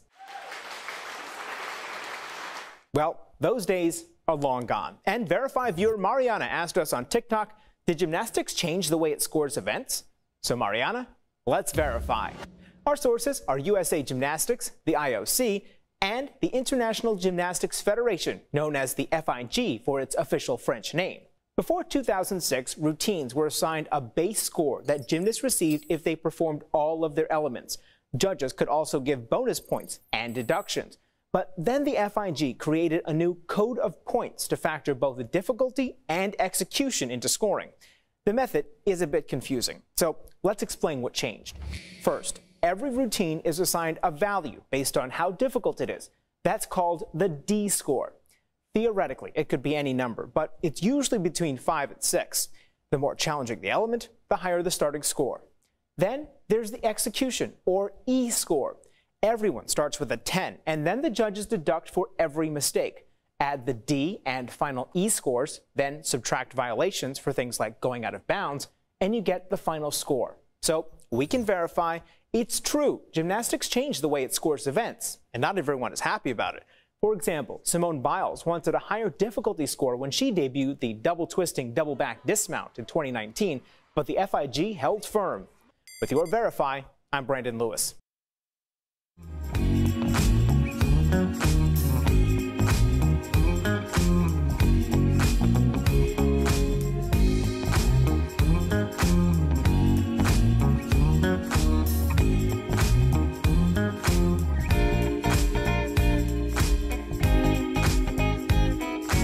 This is Daily Blast Live. We're talking about what you're talking about. Real, honest, entertaining, live. DBL starts right now. 3, 2. Welcome to DBL. I'm Sam here with Jeff, Al, and Tori. Let's get started. When it comes to celebrities getting canceled, what happens if you cancel yourself? Some people are saying that's exactly what Matt Damon just did. The actor just admitted that he only recently gave up using a homophobic slur. We'll just call it the other F word. And it's all all thanks to one of his daughters. After Matt made a joke using the word, she wrote a lengthy essay on why he should never say it. And apparently that's what changed his mind. On the one hand, good for him, right? Especially for owning it, acknowledging it, and being public about it. But the internet wasn't about to let him get off that easy. Comedian Billy Eichner said, "I'd like to know what word Matt Damon replaced it with." Another user commented, "The fact that Matt Damon's daughter had to explain to him that saying a slur is wrong is insane." And another said, "The hole that dude has dug himself might come out the other side of the earth soon." Tori, do you think Matt Damon canceled himself? Do you think he should not have told this story? Yeah, I think there's two layers, and real quick, I'll just say what I felt is not only did he not know a couple weeks ago that that word was wrong, he apparently didn't know that by saying this on a promo tour for his movie right now would be a bad idea. So in all his time working in Hollywood, amongst a lot of artists, he married a makeup artist, amongst a lot of people that are out in the gay community, you never realized that that word was a slur and could hurt somebody's feeling. I'm having a really hard time with this. Now, he also is known to Damon-splain, which is a thing he does, and he's stepped in it a few times. This one, not good for the movie. The producers aren't happy, and I don't know how you let this one go in 2021. I don't know. I mean, I know you disagree, and I want to hear. No, I don't disagree like I'm pro the F word. That's ridiculous. What I don't want to do is we sit on this show a lot, and we ask people that are our age, a little bit younger, but mostly older, like, hey, try and look at this a different way. Try and learn a little bit. Learn the proper pronoun for this person. We ask them to do that. And when somebody says, hey, I learned, I'm so proud of myself, I want to say it to the world. Maybe even if he shouldn't, then they've canceled themselves. What kind of example are you giving people to change their paradigm if when they do, it's this? I agree with you, but maybe change and not tell the world that you didn't know until then that the F word is a horrific insult. How many people look up to Matt Damon and now might do something different because somebody that they've grown up idolizing has changed his thought pattern? I'm happy for him. I'm glad that he learned. I think it's ridiculous that an adult in 2021 living in Hollywood, a very liberal, very out, open space with a lot of artists, didn't know that that word would hurt someone in that sexual orientation. That, I don't believe him. I don't. And you can say, a lot of people have written me and said, hey, he's from Boston. This is the way they talked. It was acceptable back then. And I hear that, but it's not back then. It's now, and he's done enough worldwide to know you don't use that word. But isn't it better late than never? I'm with Al on this one. Listen, of course, that's a word that nobody should be using in 2021. A handful of years ago, I would still say that, but a lot of people still were learning, right? Right. I think you're never too old to learn. I actually applaud him for saying, listen, I'm changing. I'm glad my daughter checked me, instead of him like maybe refusing to listen to his daughter or having too much pride to talk about it openly. So maybe somebody sitting back who has a lot of pride or who looks up to Matt Damon, to Al's point, or who just wants to be a better person, it won't be too late for them. However, what if you're a little gay man or gay woman? Jeff, you need to be the tiebreaker here. Like, what do you think? Here's what I'm thinking, and this is an eye roll moment for everybody out there. Whatever I say is wrong. From a white male that's straight, whatever I say is going to be wrong, okay? So if I take Matt Damon's side and say, hey, you're a product of your environment, we all make mistakes, I'm glad he did come to his senses at some point. I'm not perfect, so if I say I'm not perfect either, then it's like I knew you were that guy I thought you were, and then everyone wants to point the finger nowadays. So I can't really have an opinion on this that's going to be substantial without people coming back at me. I disagree with you. Who cares about the 5% that disagrees with you or slams you? It's not 5%. It's everybody that I don't need to hear you explain to me. Everyone, when they see a white male, and again, I'm not playing my little violin here. I'm just explaining to everybody how I feel. Whenever people see a white male or think their opinion is that you love Donald Trump and you wear American bathing suits on the 4th of July, I don't do either of those things. I don't like either of that. But if I give my opinion on what society thinks, people say, shut up, we don't want to hear what you think. You're a straight, privileged white male, and it doesn't really matter what you're There's a lot of people that do care what you think. Screw those people. What do you? No, totally, care. Yeah. But I'm just explaining to you where we're at in society. I get it. So people want to attack Matt Damon, even though he's trying to be a better person, and you're right, he shouldn't have said said those things, but how, to their point, do you become a better person if society will not let you? All I'm saying is you should have known in the zeitgeist that that word, knowing it coming so late, might not have been good for promotional, and it also, which we have forgotten to say, might have hurt a lot of gay people out there, which we have not mentioned once. Agree with that. Back in the day, to say again, like, oh, I didn't know it was a big thing, and we're all like, yeah, well, at least you knew. A lot of those gay people have slurred at them, and he should have known better. You've never used an adjective like that to explain? I used to use the R word before we learned that that was not okay. But you were not directly talking about R people or G people or F people. You're not using that to discriminate them. But I also You're using those words because that's where you grew up and that's what people said, and it was ignorant and I was wrong for doing those things. But you have to allow people to grow. I do, but this man's too old and too. But now you're saying you're. This is ridiculous. He didn't know that the F word. I'm not saying. I'm not saying. That's ridiculous. And look, I understand where you guys are both coming from, but I think we're also neglecting how important language is and how it connects you to your neighborhood, how it connects you to your family, and how. I think that's such an excuse. I do. I'm sorry. You can use the word when you were little back in Southie with Ben Affleck. I get it. That's happened in the 80s and 90s. It is not okay to say that that is something you grew up in, language bonded you to. Wait, we all agree on that, though. Right. I know. I'm not saying you guys aren't. Firm line on this show that we all agree that Matt Damon should have known better a decade ago. Agreed. But to say like language is a problem, I think it's giving an excuse. I'm not saying it's a problem. I'm saying it's a bigger thing than you think. The way you talk, your accent, the way you speak, when you go back to Santa Cruz and you use certain slang and somebody knows that means you're like, you're from where I'm from, and there's a bond there. And there's a reason that people clutch onto language that is untoward to and how it can be so hurtful, too, to some people, though. Oh, of course. Yeah. I don't want him to get away with this, is all I'm saying. And I don't agree think people make mistakes. We just did 4 minutes on him. We didn't do that on COVID. It was a good conversation. Speaking of Matt Damon, we're not done talking about him yet, okay? Oh, Al? Yes. What did Matt Damon do to our producers? There's another woman calling him out, and instead of his daughter, this time it is Amanda Knox. She's speaking out about his new movie, Stillwater. You may remember her as the young American woman who was exonerated for allegedly killing her roommate in Italy. Now she's accusing Stillwater director Tom McCarthy, as well as Matt Damon, of profiting off her experiences without even consulting her. The film tells the story of a dad who travels abroad to defend his daughter after she was wrongfully charged with murder. It's even been said that the Amanda Knox saga, in quotes, directly influenced the film, but Amanda is not happy about it and says she does not give her consent. She does not need to give her consent. What do you mean? This was a public happening. The Titanic was a movie. It happened. No, Molly Brown can't say, you stole my likeness. It happened. It's public. Shouldn't you at least, like, consult with the people? No, it's not directly about Amanda Knox. It doesn't say Miss Knox. This is about a kidnapping abroad. Amanda, I love you. I think you're innocent. I really do. But you don't have a case in this. You don't have a leg to stand on in this one. So let's take the legal side out of it. What do you think, like, in the court of public opinion? Should they have consulted with her? When you said take the legal, that's like just a backyard fight. I was like, okay. It probably is, but it's a story as old as time. I remember for some reason this came flooding back to me because my sister used to watch Lifetime, and there was a movie called Not Without My Daughter. Oh, I'm sure I've and seen it was, I don't know why I never saw it, but like some mom went over to the Middle East, her daughter got kidnapped by I think I have seen that. I know you and so it's like the same story. It's like Taken with Liam Neeson. He went over there because they stole. Or Breakdown Palace to a degree. Yeah, Breakdown Palace. Breakdown was the part 2. That was the great dancers in the Bronx. Yes, so that's about a YMCA.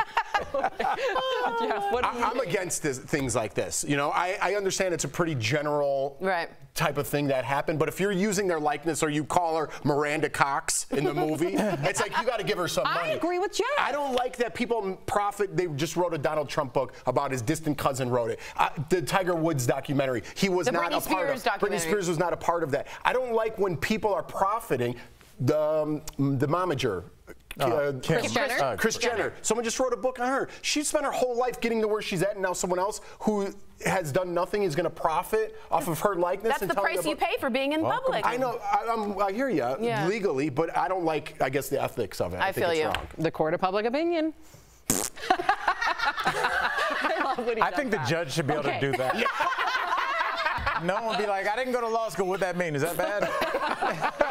Okay, so Samantha Ramsdell can fit. We're switching gears here, okay? Let's talk about this viral video. Samantha Ramsdell can fit an entire McDonald's large fry in her mouth, and that's just the beginning. She is now a Guinness World Record holder. There she is. Look at that. Okay. Now, after breaking the record for having the largest mouth gape of a female. That's how it was written in the prompter. Her mouth measures about 2.5 inches wide. And the 31-year-old says she used to get bullied. But who's laughing now? Because Samantha has nearly 2 million followers on TikTok. But guess who else is in the Guinness Book of World Records, you guys? Who? Our very own Al Jackson. Yes. Now, Al used to host the Record show. There he is. He's actually pictured in the book. That's awesome. You're so blurry. You know what's weird is I feel like that just sums up my whole life. Like I'm in the Guinness Book of World Records, but I didn't do break anything. any record. I've just been wandering around my life like, yeah. But I mean, I've seen. I have a picture with the woman with the world's longest tongue. Whoa. How long was it? Basically, almost down to her collarbone. Good Lord. It was a lot, but I mean, I saw a lot of records, and I will just say this. I started that show, we did 100 episodes, and at first I was like, oh, it's kind of goofy show, but then when you see how hard people work they really do. and how happy they are when they break the record, like you start really cheering for them. So It's a world record. It's really hard. I met the woman with the eyeballs that come. I remember that. Wait, really quickly, what do you think of her? I mean, good for her. I mean, she's profiting off it, and unlike kind of the other ones, she's hitting that TikTok stride. Yeah, yeah. So she is going to have her own, Yeah, good for her. Yeah, just shut your DMs off. That's all I'm saying. Don't check those. There had to be one in there. Yeah, there had to be one. Coming up on DBL. A woman's determination to compete in the track and field trials pregnant. How she inspired people around the world with her story coming up next. Closed captioning provided by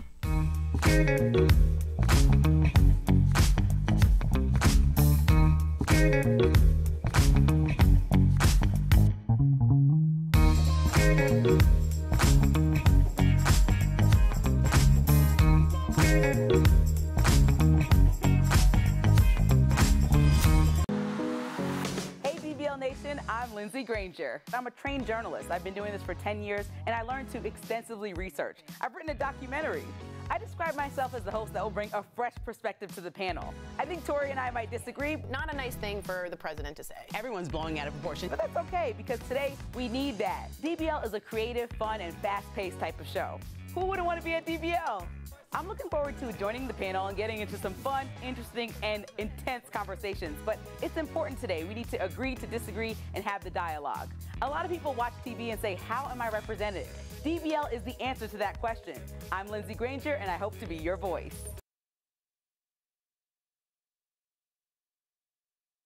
What's up, DBL Nation? Al Jackson here. I'm the host that brings a little bit of levity to the panel. Let's be honest, things get a little serious. Sometimes you gotta break that up with a little humor. That's where I come in. Why can't you be an adult and be uncomfortable for a few hours? It's all right.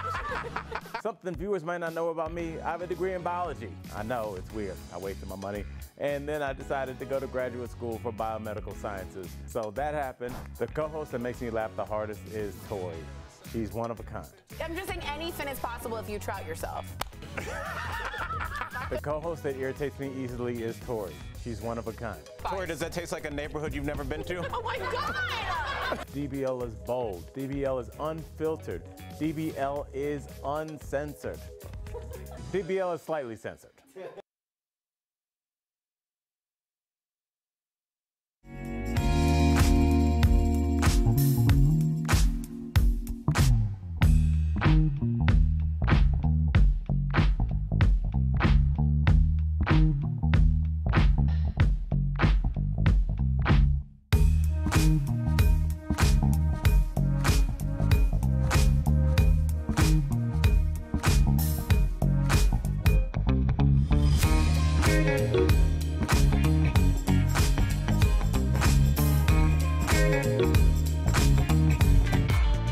Welcome back to DBL. It's a Summer Games event you've probably never heard of. The heptathlon, 7 track and field events completed in 48 hours. It takes a very special kind of competitor to muster the endurance to make it through, and that's why Lindsay Flock's appearance is that much more amazing. That's today's Strong Women series.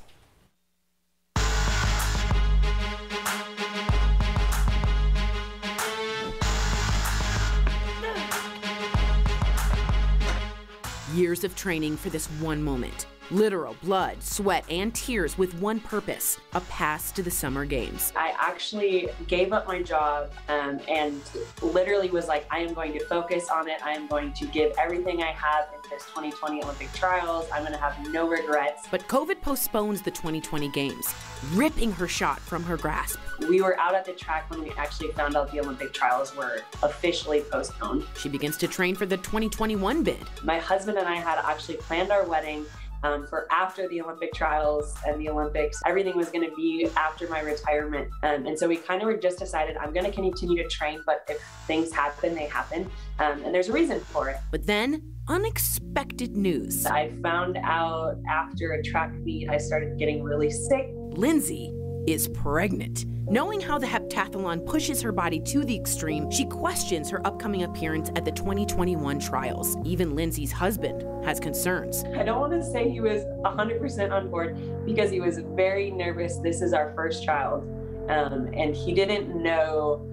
He was scared if I would fall on hurdles or hurt myself. Like, he was afraid of the crazy, and he was thinking the worst possible situation. But Lindsay knows the limits of her own body and understands what she is capable of. Soon, her doctors are in agreement. They were just like, listen to your body, and if you feel comfortable, you've been doing this for 12 years. It's nothing your body's not used to. As Lindsay heads to trials, her reality becomes too real, and she begins to question her decision. When I got to week 6, the vomiting, the nausea, the headaches, it was awful. I went 8 weeks straight without a day of not vomiting. Luckily, 3 weeks before the trials, her sickness stops, and she reveals her secret to the world. I did get those, like, your body's different, we know something's up, but don't want to ask. During the trials, Lindsay competes in all 7 events. I was very cautious on what I was doing to make sure I wouldn't hurt myself or the baby. Ultimately, Lindsay doesn't make it to the Tokyo team, but that wasn't the point of her appearance. I knew I was not making a team, and so I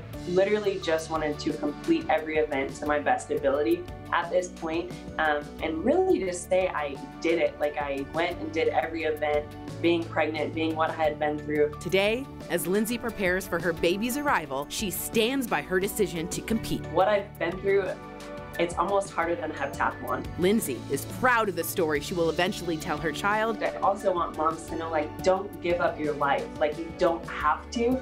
And I think that's what we're told, and it's not true. Proving that a mother's strength starts far before the delivery date.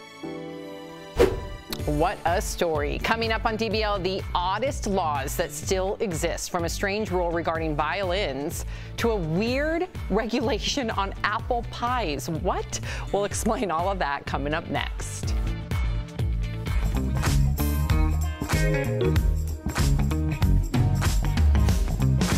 Delta variant continues to race across the U.S., but what makes this COVID mutation more dangerous? Let's connect the dots.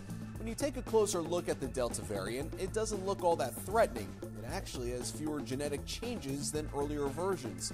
But what it does have makes it very good at spreading from person to person.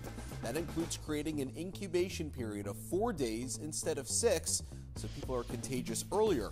That means people infected with Delta, on average, pass it to 6 other people instead of the 2 to 3 people infected by people with the original version. So what mutations does Delta have? Well, one affects spike proteins. You know, those spikes that make the coronavirus so recognizable. The mutation increases the number of those spike proteins, which is bad because it uses those spikes to invade cells. It also has another one that appears to increase the viral load in patients, which would explain why people with Delta have 1,000 times more of the virus in their respiratory tract. Scientists don't believe the Delta variant is any more lethal than other COVID mutations. The severity of the disease people are suffering is similar to the original strain, but that doesn't mean it's not more deadly, because it can infect so many more people, and quickly, we may see higher death tolls. Connecting the dots, Matt Maisel, Fox 43 News.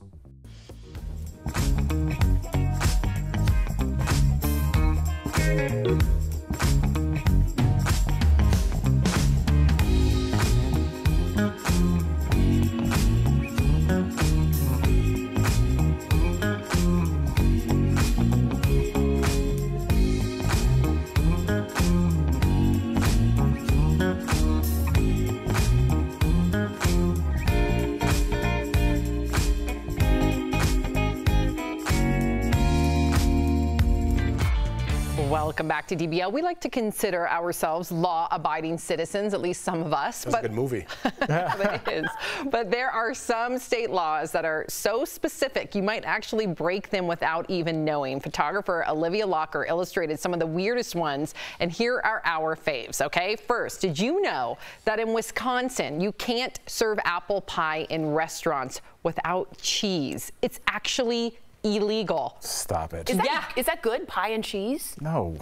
Weird. In Ohio, calves. Don't even think about taking your clothes off in front of a painting of a man. What? That's illegal too. Wow. What? Is that Eisenhower? Who even thought of this law? That is so weird. That's a real, that seems like somebody was under the effects of something when they wrote that. Yeah, like what problem? Were there too many people taking their clothes off? In front of like a statue or a picture? That's weird. Okay. In California, you better not ride a bicycle in a swimming pool. Okay. How is there stock footage for that? In Delaware, did you know that it's illegal to serve perfume as liquor? Well, yeah, that makes sense. No, people drink perfume, like real alcoholics. Cologne and perfume, rubbing alcohol. I heard alcohol-based, yeah. Like mouthwash and rubbing alcohol. Hand sanitizer too, I've heard. But I didn't know perfume. Okay. In Utah, walking down the street, carrying a paper bag containing a violin is a big no-no. What? Maybe it's like goes, can I say hobo? Is that bad to say? But maybe it goes back to that traveling on the rails. What year did you come from? You know, like a stick in the bag. The stick of the bag and clothes. Do you want to say anything? We just had that conversation last week. I know, we did. I was just talking about that because when we got off air, I'm like, oh, I was going to say hobo, but I'm like, I don't think I can anymore. I don't know if you can say that. We just had this whole conversation. You know, my mom always said vagrants. And I was like, oh, that's very, and that was like in the 80s. I was like, what is a vagrant? I feel like transients. I feel like some of the social laws that we're going through right now, like me saying, hobo on camera, or in 10 years people are gonna be like, that's ridiculous. You know what I mean? Because people have gotten so crazy with social media, it's like, you can't do anything. Yeah. What? Stay like that. Well, finally in Connecticut, pickles must bounce to officially be considered a pickle. What? You know what? That is bizarre. That sounds like a Cardi B song. Doesn't it? Pickles must bounce. Yeah. Come on. Okay, let's stop. Okay. Which one is the most outrageous according to you guys? I thought that was a good place to end. The pickle bounce? All right, we'll be right back. That's my last show. I know, that was a good place to end. Promotional consideration is brought to you by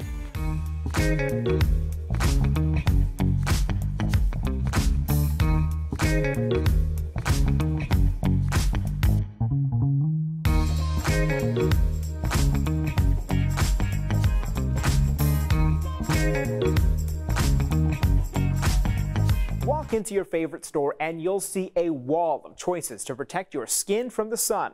A verified viewer texted us asking about the difference between spray-on and lotion sunscreens. So let's verify. Are spray-on sunscreens as effective as lotions? Our sources are Harvard Health and 2 board-certified dermatologists to explain it's all about how you apply sunscreen. I think it's easier with a lotion to make sure that you're getting full coverage. With a spray, you may not be as careful. So that is a consideration with the spray. Dr. Rajani Kanta also says despite the advertising, you can't simply spray and go. I recommend that you spray and then you make sure that you rub it in so that you're not missing any of those, you're not missing any spots.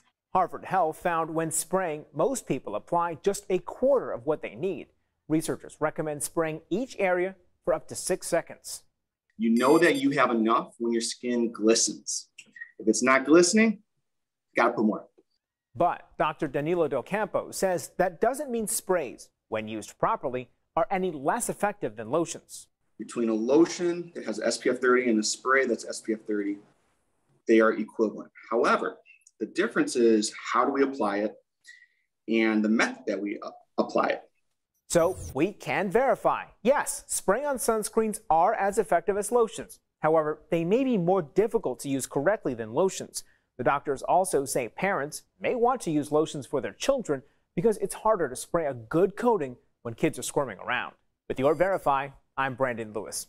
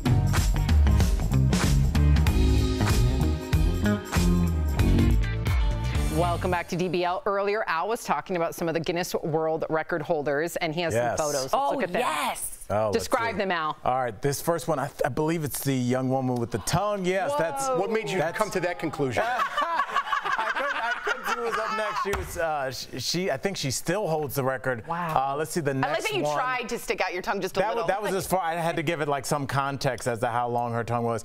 That's me with the world's largest pizza. How do they even bake that? They have a specialty oven, like an attachment to the oven, and they have cars that are specially. And then after we did that, we dropped it off at a homeless shelter. Wow. But it was a really cool shoot. It's out in Burbank. Mama and Papa's Pizza out there, something like that. Did you just make that up? No, it's Mom and Papa. Mama, Papa. That's something like that. Pizza. I like to eat pizza. It's in Burbank. Yeah. Any other pictures? I don't know if I don't know. And that's me with the world's most accurate bow and arrow person with her feet. Yes. Would you let her shoot an apple off your head? No, she wasn't that good, but she can hit a target.